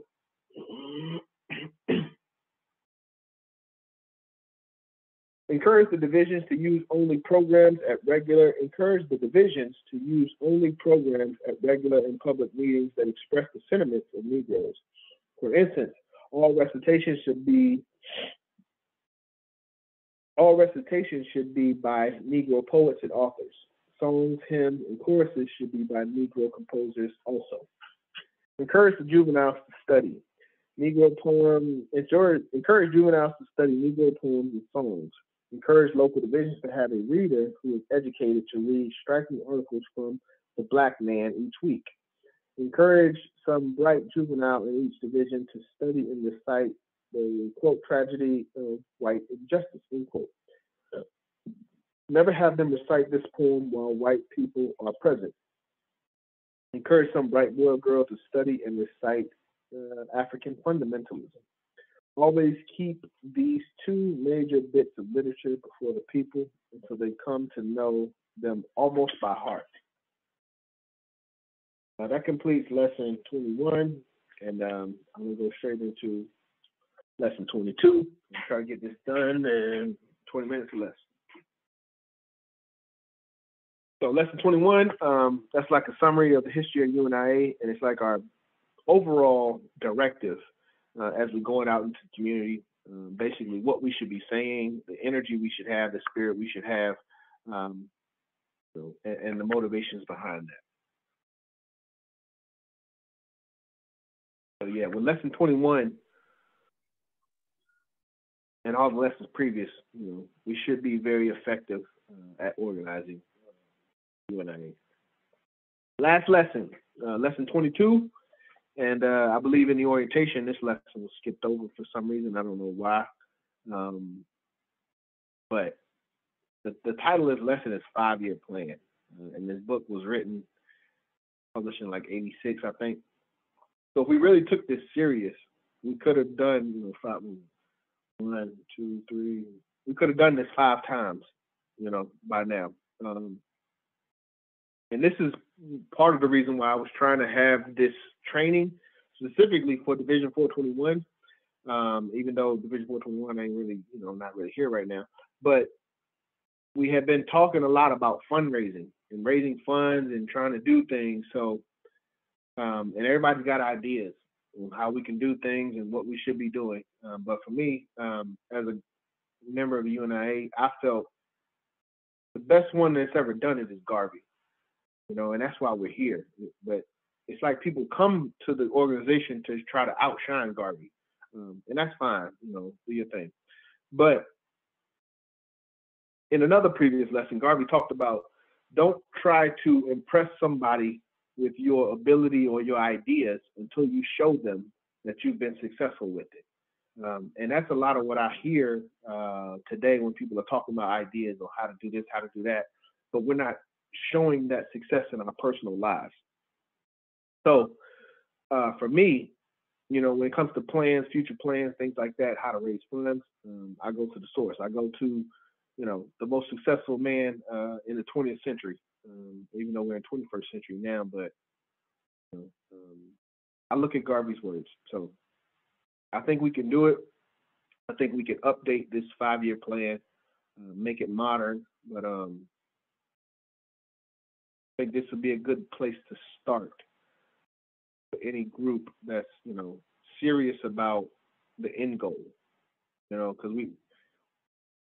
we have goals and we have aims, but what's the timeline on it? We've been talking about we've been talking about this stuff for 100 years. So I work in a profession, I'm an engineer. And we do things based on schedule. It usually takes us about 18 months to get something in. But you have to have a starting point, a day when you start, and you have to have an expected, not end, but over a certain amount of time, you should expect a certain results. And we've been, in the organization just year after year after year with no real tangible qualitative goals other than, more members and more money. But when you ask how to do it, it's the only answer you get is recruit your friends and family, So let me get off that. Lesson 22, final lesson of Message to the People. And this lesson is the 5-year plan of the UNIA. In 1934, at the International Convention of the UNIA held at Edelweiss Park, Crossroads, St. Andrews, Jamaica, the President General of the Association presented to the convention in session the 5-year plan scheme as the most possible and practical scheme through which the association could rehabilitate itself and carry out the major objects of the organization. So this is 1934. The greatness of the organization was seen in the 20s. Do we know when Marcus Garvey was deported from the United States? Anybody? I don't even know the answer to this. All right. He was deported. I think it was 19. The class started in 1937. Damn, I'm gonna guess 1930. Is it 37 to 36, something like that? No, he was deported from the United States earlier than that. I don't know that. I want to say it's 25. Let me check. It's either 25 or 27. He may have went to jail in 25 and then he got deported in 27.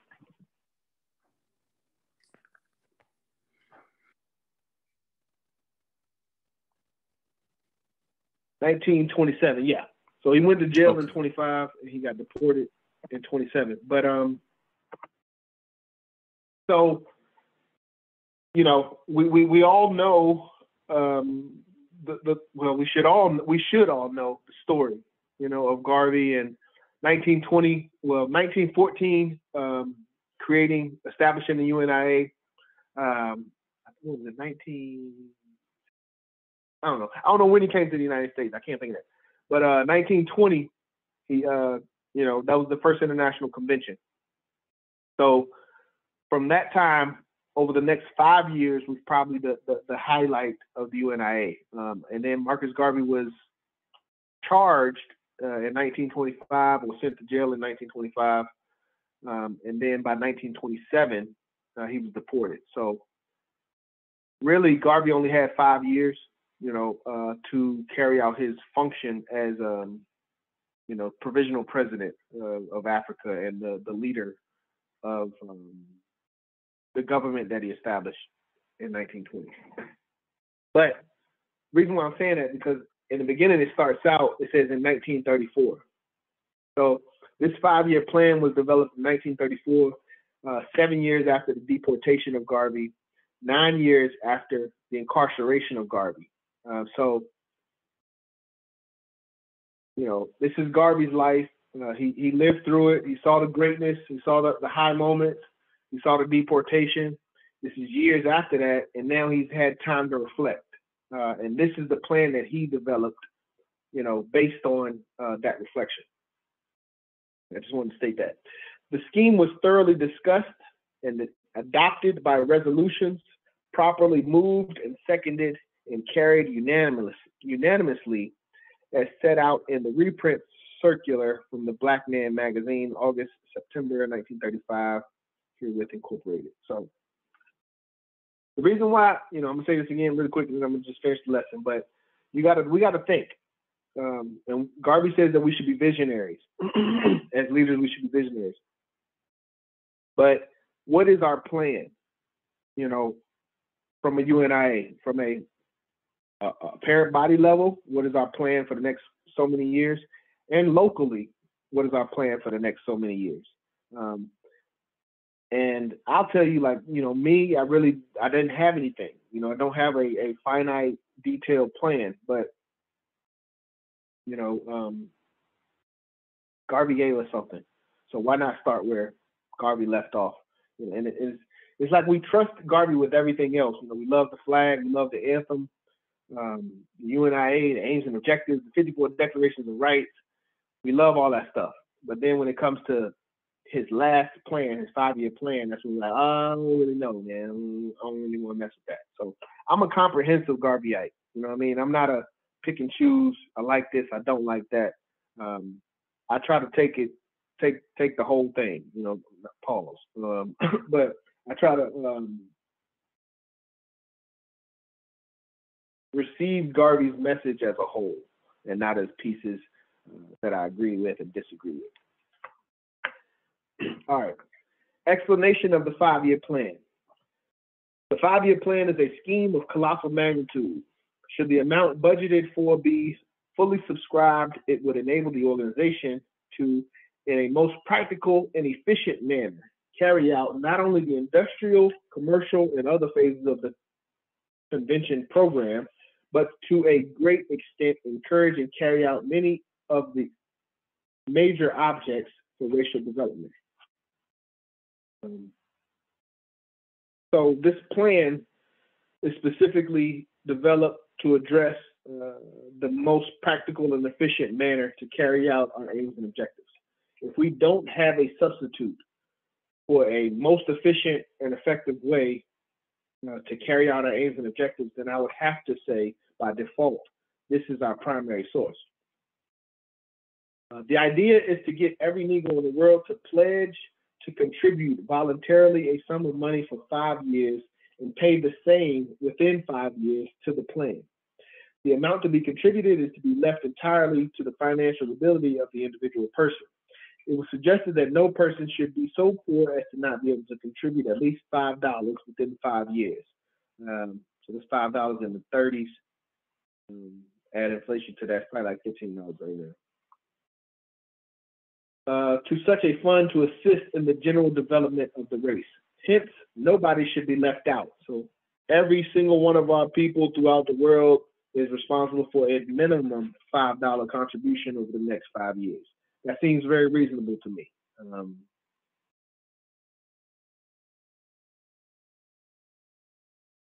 Hence, nobody should be left out. The majority of people will be in a better position. The majority of people will be in a better position to contribute larger sums within the 5 years. For instance, some may be able to contribute 10, 20, 100, 500, or 1,000. So the bare minimum was 5, and those that were more affluent, more successful, obviously, you know, what's the, to whom much is given, much is expected. I think that's the biblical quote. And then the Marvel one is great power requires responsibility, or something like that. But basically, those who have more and can do more would be expected to do more than $5.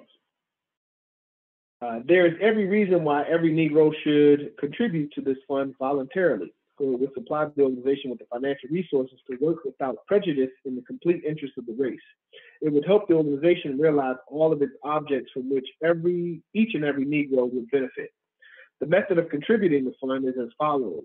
A person desirous of contributing makes a voluntary pledge for the amount to be contributed within 5 years to be paid in installments, monthly, quarterly, semi-annually, or annually until paid. If possible, one could pay his pledge in one payment. The pledge must be sent to the headquarters of the organization, the parent body, 2200 East 40th Street, Cleveland, Ohio. The person pledging must give his or her full name, correct address, and profession. The person may send the first installment with the pledge. Or receive the first installment, a pledge card will be issued from headquarters to the subscriber or donor with the amount pledged written on the card and the amount of the installment paid also entered. The card is returned to the donor with a request that whenever other installments are to be paid, that the card will be forwarded with the installment for the amount to be entered on the card and in the ledger at headquarters and returned to the donor. After the pledge is fully paid, a certificate is issued by the parent body to show the particular person paid the pledge in contributing to the 5-year plan of the organization. At the close of the 5-year period, a record will be published in which each donor who has paid up the pledge will have his or her name recorded for the information of all concerned. The amount of money collected in the plan will be appropriated for carrying out the many schemes authorized by the convention in 1934 and set out in the circular referred to above. In explaining the 5-year plan, great stress must be laid out on the fact that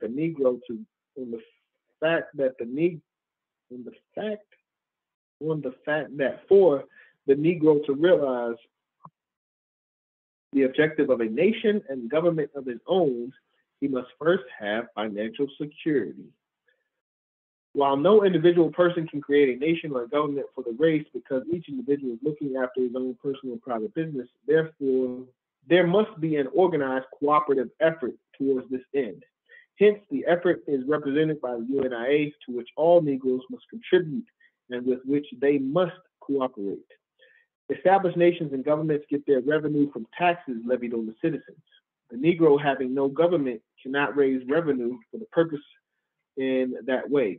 Hence, those who desire such a thing must be voluntary contributors. That's powerful. So we got a very tough task of explaining to our people the benefits of government and self-governance, and then trying to get them to commit to that financially for their benefit as well as the greater benefit of the race. The establishment of the different enterprises which will help to find employment for Negroes and the profit of which will go to help the organization to carry out its nationalistic program is in keeping with the principles of the organization to hold all its properties and wealth in hereditary trust for the Negro race. A contribution to the fund simply means that one is helping to place the race through organization in a position of financial security through which it can march on to the realization of nationhood and government. If everyone contributed just the amount of money that is thrown away on non-essentials, in 5 years, it would turn out that the very amount that would have been lost in waste becomes the actual resource to establish that which is most needed by every Negro in the world. Therefore, it is a patriotic duty of every Negro to contribute to the fund to make the plan a success. The many enterprises we undertake in America, Canada, and West Indies, South and Central America, and Africa will be instrumental in finding employment for countless thousands of Negroes who would never have been employed otherwise. If the plan is fully supported, the very magnitude of the plan would give it status that would compel respect for our aims and objects by all races. The five-year plan has been seen as the most thoughtful economic scheme that could be undertaken as a solution to the economic, industrial, political, and other problems of the Negro race. Let me say that again. So until we develop a plan that's better than this plan, in my mind, this should be our default plan. This should be communicated from the top to the bottom as far as what we should be doing. But Garvey said, again, the five-year plan has been seen as the most thoughtful economic scheme that could be undertaken as a solution to the economic, industrial, and political and other problems of the Negro race. If we don't have another answer to the economic, industrial, and political problems of our race, we should be working on the solution that Garvey gave us. No Negro should be left out of an interview on the subject without fully convincing him that he should contribute to and have him contribute to such a plan. Section, how to get results. There is no use trying to represent the UNIA before making up your mind to get good results. The most important results are financial, active, and moral support. Financial support means to get as much money as possible to help finance the program. In getting such money, you must do so at the least cost, so that the amount received will produce a net that can be used for the purpose for which it was obtained. Active results mean enrolling persons as active members of the association, people who will always work as members to help put the program over. Moral support means to secure sympathy and cooperation from individuals so that the organization can always count on such persons to do their best for the movement. So the results that we're looking for are financial, active, and moral. Next section, the way to get money. Crazy.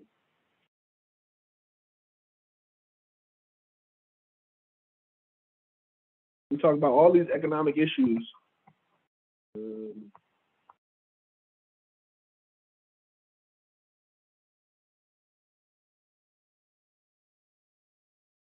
I'm gonna just leave it there.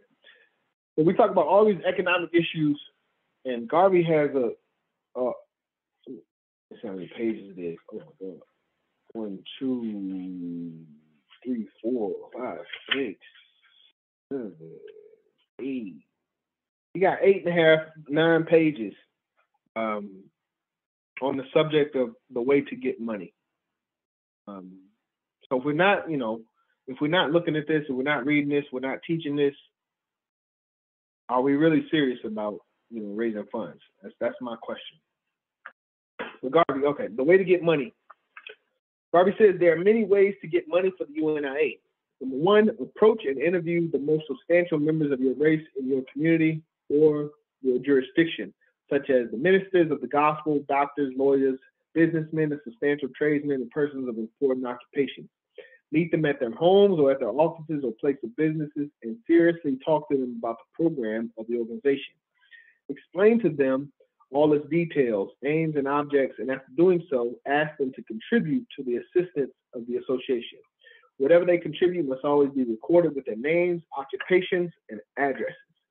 The names of such persons must always be transmitted to the parent body for record, and all remarks that may be necessary to explain the character and disposition of the person must be added to the report on each person so that the parent body can be advised as to the nature of the person to help the cause. This is important also because communication with the people must be couched in language consistent with the person's disposition and intentions. It must be taken for granted that people of this class will be skeptical at first and have to be convinced by proper arguments. If you can win over the support of such people who are the natural representative class of the race in the community, you have achieved a great deal in winning the kind of support that will enable the organization to speak with authority because it is the best class of people supporting it. Number two, in approaching ministers of the gospel, always be diplomatic enough to convince them of the Christian policy of the organization and the willingness of the organization to support the cause of the Christian religion. If the preacher is won over and contributes, you may get further assistance from him by seeking permission to speak to his congregation to raise funds for the organization. In doing so, always arrange with him that a percentage of what is raised is given to the church so that he may feel interested and satisfied to assist that way. No preacher should be left until he has consented to help in some way, because there is no greater way of the church showing its willingness to expand the functions of the church than by helping a cause like the UNIA. If a preacher refuses, it is evident that he has not been in touch with the proper argument or that he is positively selfish. I'm glad he put that in there, because sometimes people are just selfish. No matter how much information you give them, they're going to be stubborn. And I mean, maybe we can, it's always a different way of how you say things, but I don't know, man. One of the arguments to be used with the preachers is that by preaching unity, is the association is assisting the church by getting Negroes to support their own religion, just as they are encouraged to support everything else that is theirs. Number three, in approaching a doctor, you should point out that the association preaching unity, self-support, and self-reliance, you are helping to increase his practice in the community. The same argument should be used for Negro lawyers and Negro businessmen. The argument for those who are in good positions, employed as they may be by white people, is that white people will not always employ Negroes. They will only do so until they have been approached or forced to substitute white employees for Negroes. You must convince these Negroes that the association is seeking to establish such economic and industrial independence for the race as to be able to find substantial employment for its own men and women of quality and ability, as evidenced by the program of the 5-year plan. Tell them that with the success, their support will help bring about this can be achieved.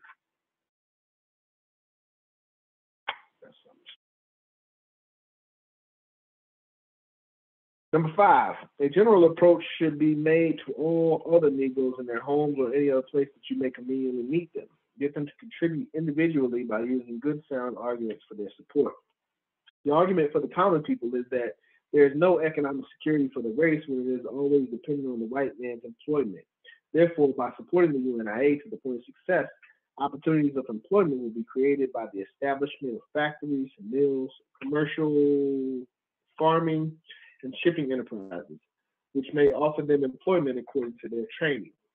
You can explain to all of them, professionals and common people alike, that contributing to the funds of the UNIA is no different to contributing to the funds of the white organizations, which so many of them have done for so many centuries. But the point is that while contributing to white organizations, they are supplying the club to break their own heads, economically and politically. In contributing to the UNIA, they will be supplying the ammunition that they use to fight their enemies and to establish their own security. Explain to them that there is as much need for self-denial, even to the poorest person of the race, to help the UNIA, as the self-denial to help other causes with which they are not directly identified.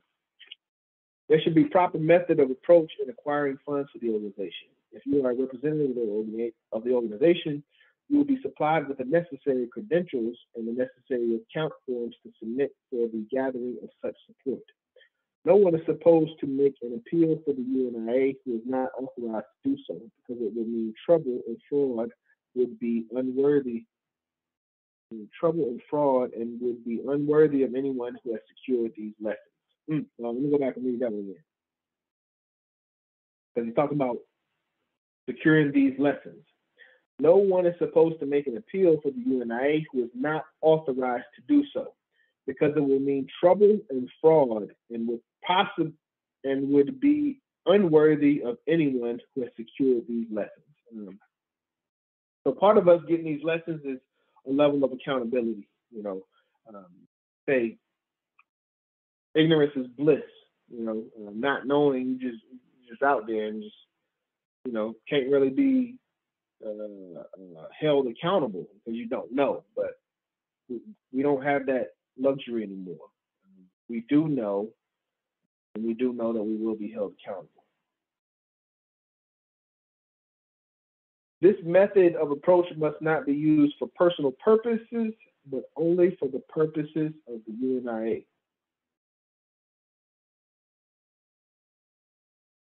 Number 7, one of the major ways of raising funds for the UNIA is by public meetings advertised for the UNIA to explain its objects, to speak on its general program. Such meetings may be arranged through the agency of divisions of the association or an affiliated one, or through agents in the community. Where there is no branch of the association, these meetings can be arranged through friendly churches. In organizing such meetings, an agent can be appointed. Can I say something? Yes, sir. I wanted to, I'm sorry to interrupt, sir. I believe you mentioned about 10 minutes ago about shipping agencies. It says something shipping and farming. Now, I wanted to say something about that. He was saying that we should start shipping agencies and farming agencies. Is that what he was saying? To produce money? Yes.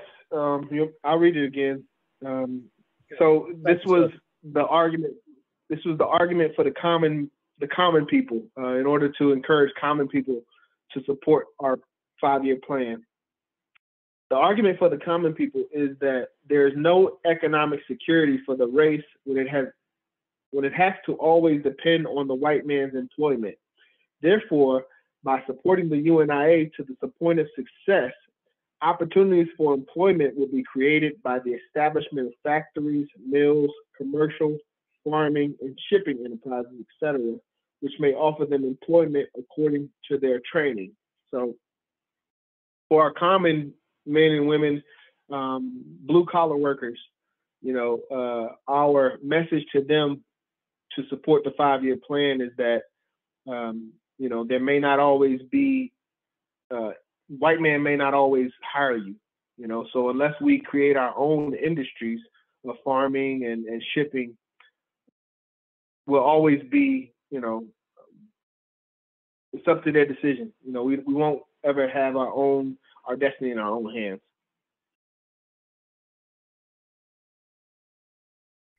That's okay. Exactly the direction I think that we should go in. As far as that industries, those are key industries right there that are relevant today. So definitely. All right. Yes, sir. Yes, sir. Yeah, definitely. Industry, at any type of industry. It could be a clothing line or something like that, a UNIA clothing line. It can be any type of, like, we already got a farm. You know, the UNIA already has a farm, Liberty Farms. So now the other two is the other one is shipping, and also that includes rail and trucking and stuff like that, because shipping, nothing gets to the ship unless it comes on a truck. So part of that 5-year plan, we should, I just personally believe that we should focus in that direction, because that's the industries that are relevant in the 21st century and where we are right now in 2022, especially with the shipping. So I'm with it, definitely. So thank you, Brother Bruce. Just a couple more pages, and we'll be finished. Number 7, one of the major ways of raising funds for the UNIA is by public meetings advertised for the UNIA. I already read this. Yeah, I did. In organizing such meetings, an agent should be appointed first, a place secured, and proper advertisement prepared and distributed in the community before the date of the meeting. In a community of 2,000 people, at least 1,000 handbills should be printed. Goodness gracious. In a community of 10,000 or more people, 2,000, 3,000 handbills should be printed and widely distributed among the Negro population. All agents should be written to and asked to see that this is carried out, so that upon going to the place going to the place to address the meeting, you will not go where no one knows about it. Always word your handbills in the most attractive manner so as to create general interest among Negroes. Obviously, we can update this. I still agree with the hand-to-hand, but we can use social media as well. I'm not necessarily don't know the numbers and things like that, but we can use social media as a promotion tool for events as well. You should mention that you are a graduate. Ooh, yeah. I like this. You should mention that you are a graduate of the School of African Philosophy to suggest to the people that you have rare, uncommon knowledge of great importance. This will attract their curiosity. When speaking at such meetings, you should be at your best on the subject that you are going to discuss. After you have made your speech, sit down for a couple of minutes, then rise again and make your financial appeal. I had this thing down. Unless you are addressing a division, don't make an appeal for money in your speech that you make, because people will think that you are only speaking for money. Immediately after the speech, get up and make another short speech for funds to support the organization. I did this recently, but I didn't do it on purpose. This by accident. Always have your meeting well organized inside by arranging for ushers to take up the collection after you have asked for special contributions, which should be brought up to the table immediately in front of the platform. After you have made the appeal for special contributions of large amounts, then get the ushers to take up small amounts. Never ask for extraordinary amounts of special contributions. Consider the pockets of the people. You may ask for $5, $3, $2, $1 from those who can give that much for such a cause. Then after you have exhausted that, you may even ask for a special contribution of 50 cents, and then take up the collection from those who may not be able to give more than 25 cents or 10 cents. Obviously, keep in mind inflation. So I think, like, in the beginning, it'd probably be like maybe up to $50, $20, $10, $5, and then towards the end, $1 any change that people have. When you go into a strange community where the people are not members of the UNIA, make your first public meeting a meeting for obtaining members. All members who are to join must pay $1.35, of which is the dues for the first month. It's actually $3. 25 cents is joining fee. It's a $10 joining fee and $10 for 25 cents for the Constitution, 15 cents for the button certificate. So we still have the same process, and all divisions should have buttons and certificates for members, but that those expenses are part of their joining fee, which is $10 currently, and then $3 a month. Each person must be given a receipt for the $1, and the person's name, occupation, address, and age is registered in the book. If you have secured 7 or more people as members, you have enough to start a division. After the meeting, call upon those who have joined to appoint a president and then have them elect a vice president, a treasurer, and a secretary. Leave a constitution and tell them that they must control the organization in keeping with the Constitution. Tell them they will be privileged to hold regular meetings, suggest twice a week, but particularly on Sunday at 3 p.m. or at 8 p.m. Instruct them to work to secure more members, and then they can apply to the parent body for a charter, the cost of which is $25. That cost has changed modern day.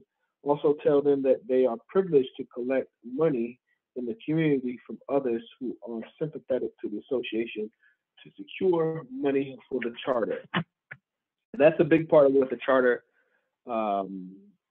authorizes. It authorizes us to raise funds and collect funds in our jurisdiction. You should keep in constant touch with the secretary you have elected and find out when they are ready to apply for their charter.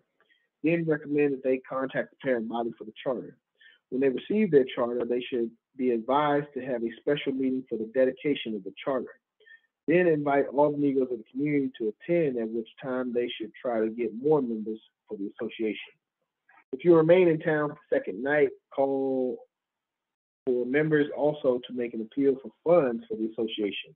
Also see that you secure your expenses and have money as a net to forward to the parent body whom you represent. You remain in town for 1, 2, or 3 days to work up a division or to visit a division.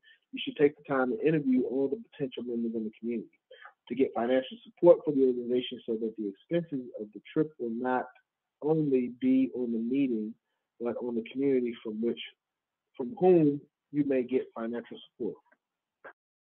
In getting people to join a division and elect officers, you should leave with them that portion of the first month's dues that is the division's, according to the constitutional law. Also leave them a portion of the proceeds to enable them to start out with something in their treasury. When setting up a new division, you should always advise them to rent a hall of their own where they will be able to hold their meetings without being disturbed. Suggest to them that they should not only depend on the regular monthly dues and collections to support the division, but they should organize entertainment of an innocent nature, such as dances, concerts, beauty contests, popularity contests, or any kind of social event on a regular basis to help bear the cost of the rental of the place. You should explain to them that from the very beginning, the division must make a regular monthly report to the parent body. It's in accordance with the Constitution.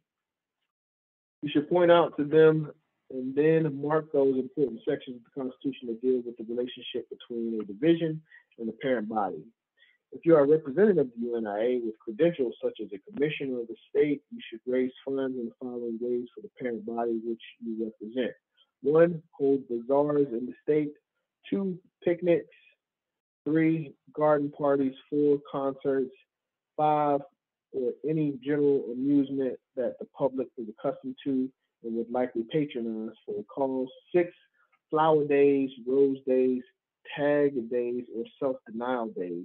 If these functions are to take in the entire state, then ask all friends or divisions within the state to cooperate. When these events are held within the community, a special community, then ask all friends or divisions in that particular community to cooperate. This must only be done with previous arrangements with the parent body. A report to the parent body must accompany every such function. All these functions must be held in the name of the organization. You must also have groups of people in your jurisdiction organize house parties and give public entertainment for the benefit of the organization.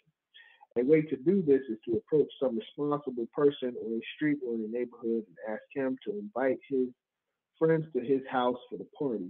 If possible, you should always be present unless the person you have asked to the party is a reasonable and honest person who is in sympathy with the organization. If you arrange a tag day or flower day, it should be made of a private organizational nature, because if made public, it would be in conflict with certain municipal or state laws governing charities. These things are to be organized within the organization and among its friends.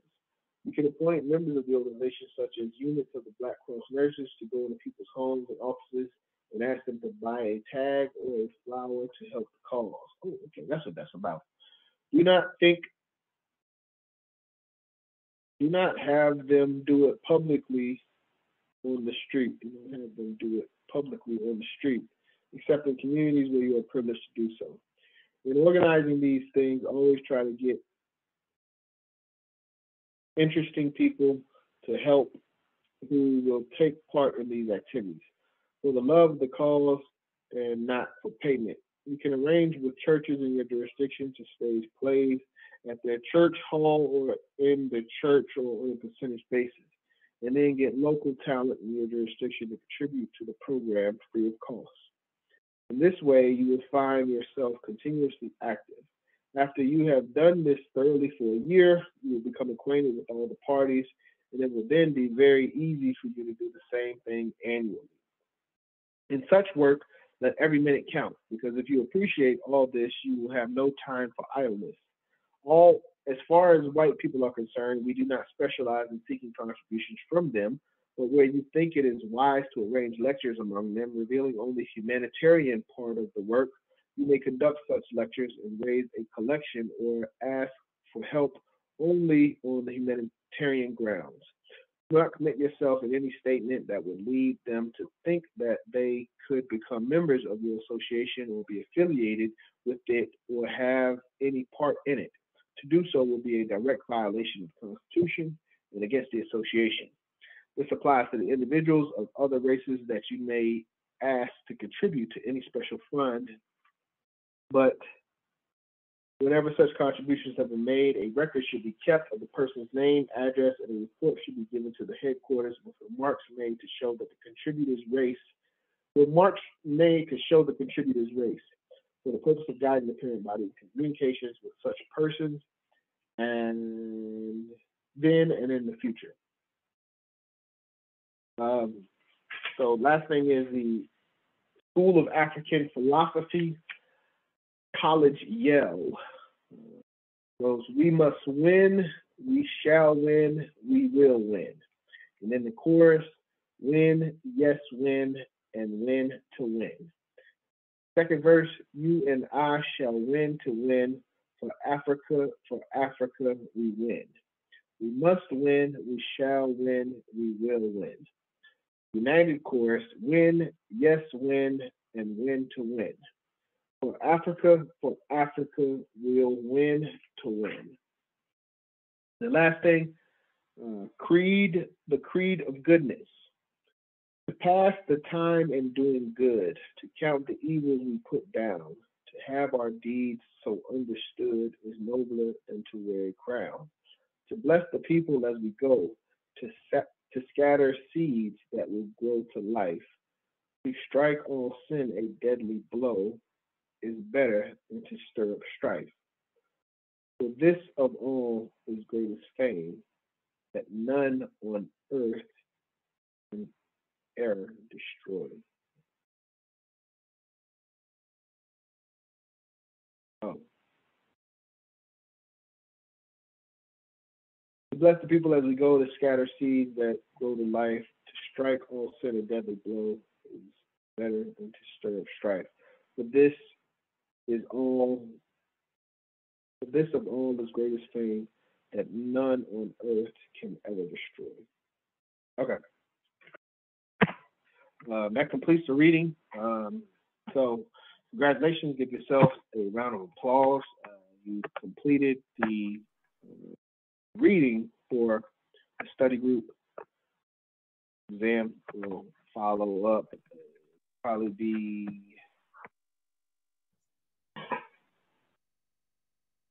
I'm gonna try to do it this weekend just to get it out of the way. Saturday. I don't know how I'm gonna do it, but probably have like a 4-hour block of time.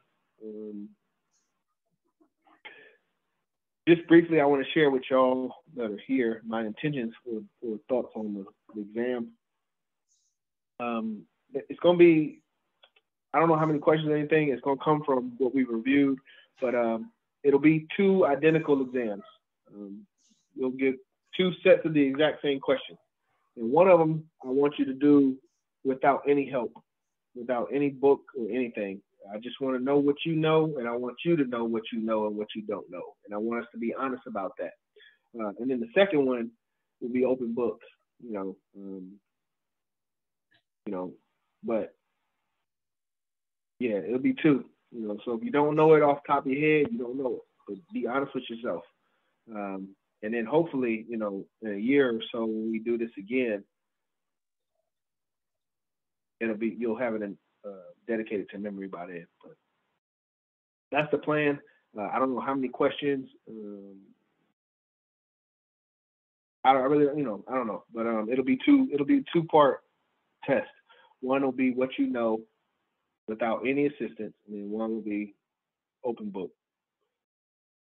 And I will be able to tell the difference. If you try to use a book on the first one, I will know. Any questions or comments before we close? No, you did a great job, President John. Yes, sir. Excellent job, brother. Thank you, my brother. So, now the book, which book do I need to purchase? I was in some of the courses, but which book do I need to purchase? I like to buy books. So Message to the People, of course, and asking for Message to the People. Got you. Message to the People. Yes, this study course will be everything that we're doing Well, 99% of what's going to be on the test is coming directly from this book, Message to the People, of course, on African Philosophy. We've been going over this about once a week since about October, or November. We're just now finishing it up. But all of these questions will come from Message to the People, of course, on African Philosophy. Other books that you should pick up, Race First by Dr. Tony Martin, and Philosophies and Opinions. Yeah, I got both of those right there. Yeah, that's your foundation. That's your foundation. Those 3 books. Study that. Race First is a challenge in itself. But if you study those documents as well as the Constitution, it won't be anything that I can tell you that you won't already know.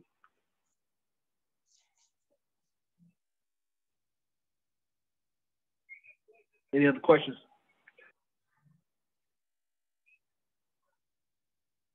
No, sir. It was a lot of insight.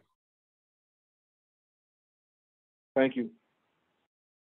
So, yeah, don't stress too much about this exam thing. Just do the best you can. It'll probably be graded on a curve, depending on how everybody does. And as far as time, I may do next week, and then for those that couldn't do it, well, I may do something this weekend, but for those that can't do it this weekend, we'll do something next weekend as well. But I do want to get this finished and done with so I can communicate to Sister K what the expectations are for High Executive Council. Sounds She wants to good do me. I don't know if you're aware, President Everett, but Sister K wants to do a graduation ceremony for this course, the High Executive Council. Wow. That'd be cool. That'd be cool. So yeah, this weekend and next weekend, I want to try to get this exam put together. Set some time aside for myself, and it'll kind of be like what we do right now. I have the conference line open, have the Zoom open, and it'll just be a list of questions. Take your time, however much time you need. Got any questions? I kind of help, but not too much. But as Garvey said, Garvey gave us 2 quotes. Garvey gave us 2 quotes when he put this course together. This is in the introduction. So, it's just something to keep in mind as we close out the last lesson. Garvey gave 2 quotes to the people in Detroit, 1937, and we believe it's related to this course. But one of the quotes was, "I have given them all I know." So there's nothing else. It's these 22 lessons. Well, it's 42 lessons, but it's 22 that are written and 20 that are unwritten. We got to kind of pull that. That's kind of lost to us at this point. The unwritten was. But Garvey has given us all that he knows in this book, and we've studied it. And his goal is to make everyone Marcus Garvey personified. So, like I said, with the exam, relax. Don't stress about it too much, because for me, the true test of competency is not in the exam. It's in our organization skills. So if we really know this, we should be able to build a division of 500 members, no problem.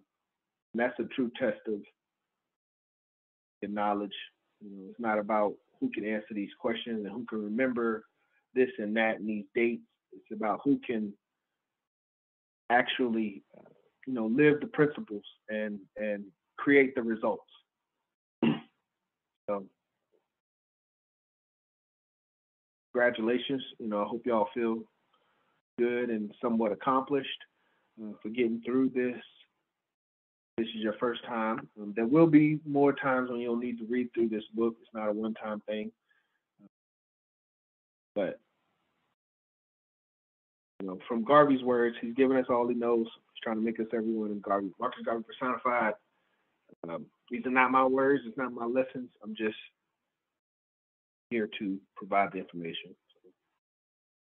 If there's nothing else, it's 10:30, about an hour past our normal time. I appreciate everybody for staying on, but I do need to, get out of here and find my wife before I go to sleep.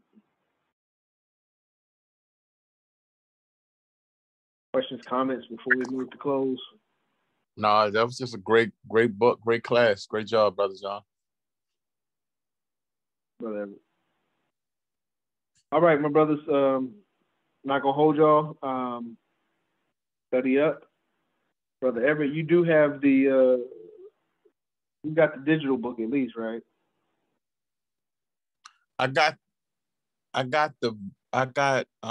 may have a digital too, but I do have I have the actual book. But I think I do have the digital book. I gotta look at it. I got a bunch of digital books, but I've been reading it kind of, so that's why I'm not too sharp on it sometimes. No, you're right. I mean, I'm just the book though that we've been reading together sometimes. I think it was Brother James. Okay. Well, I didn't.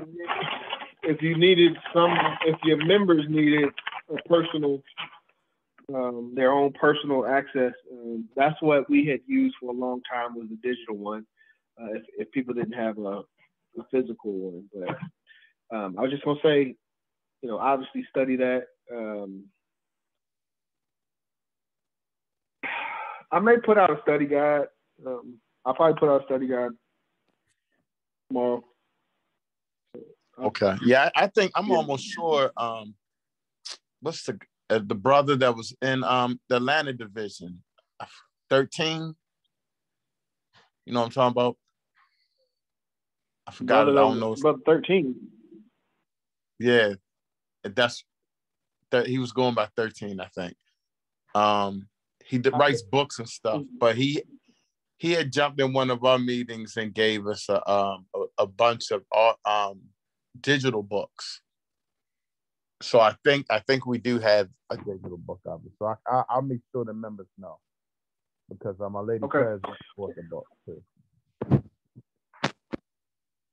All right, I'm gonna work on this study guide, and this Saturday and then next Saturday we'll have time slots for to do the exam. Yeah, this week cool. may be kind of tight, just because you're only gonna have like a day, but I don't know. I mean, it ain't like, don't stress about this stuff, man. Like, if you can get it off, I just want to get it over with, like you said.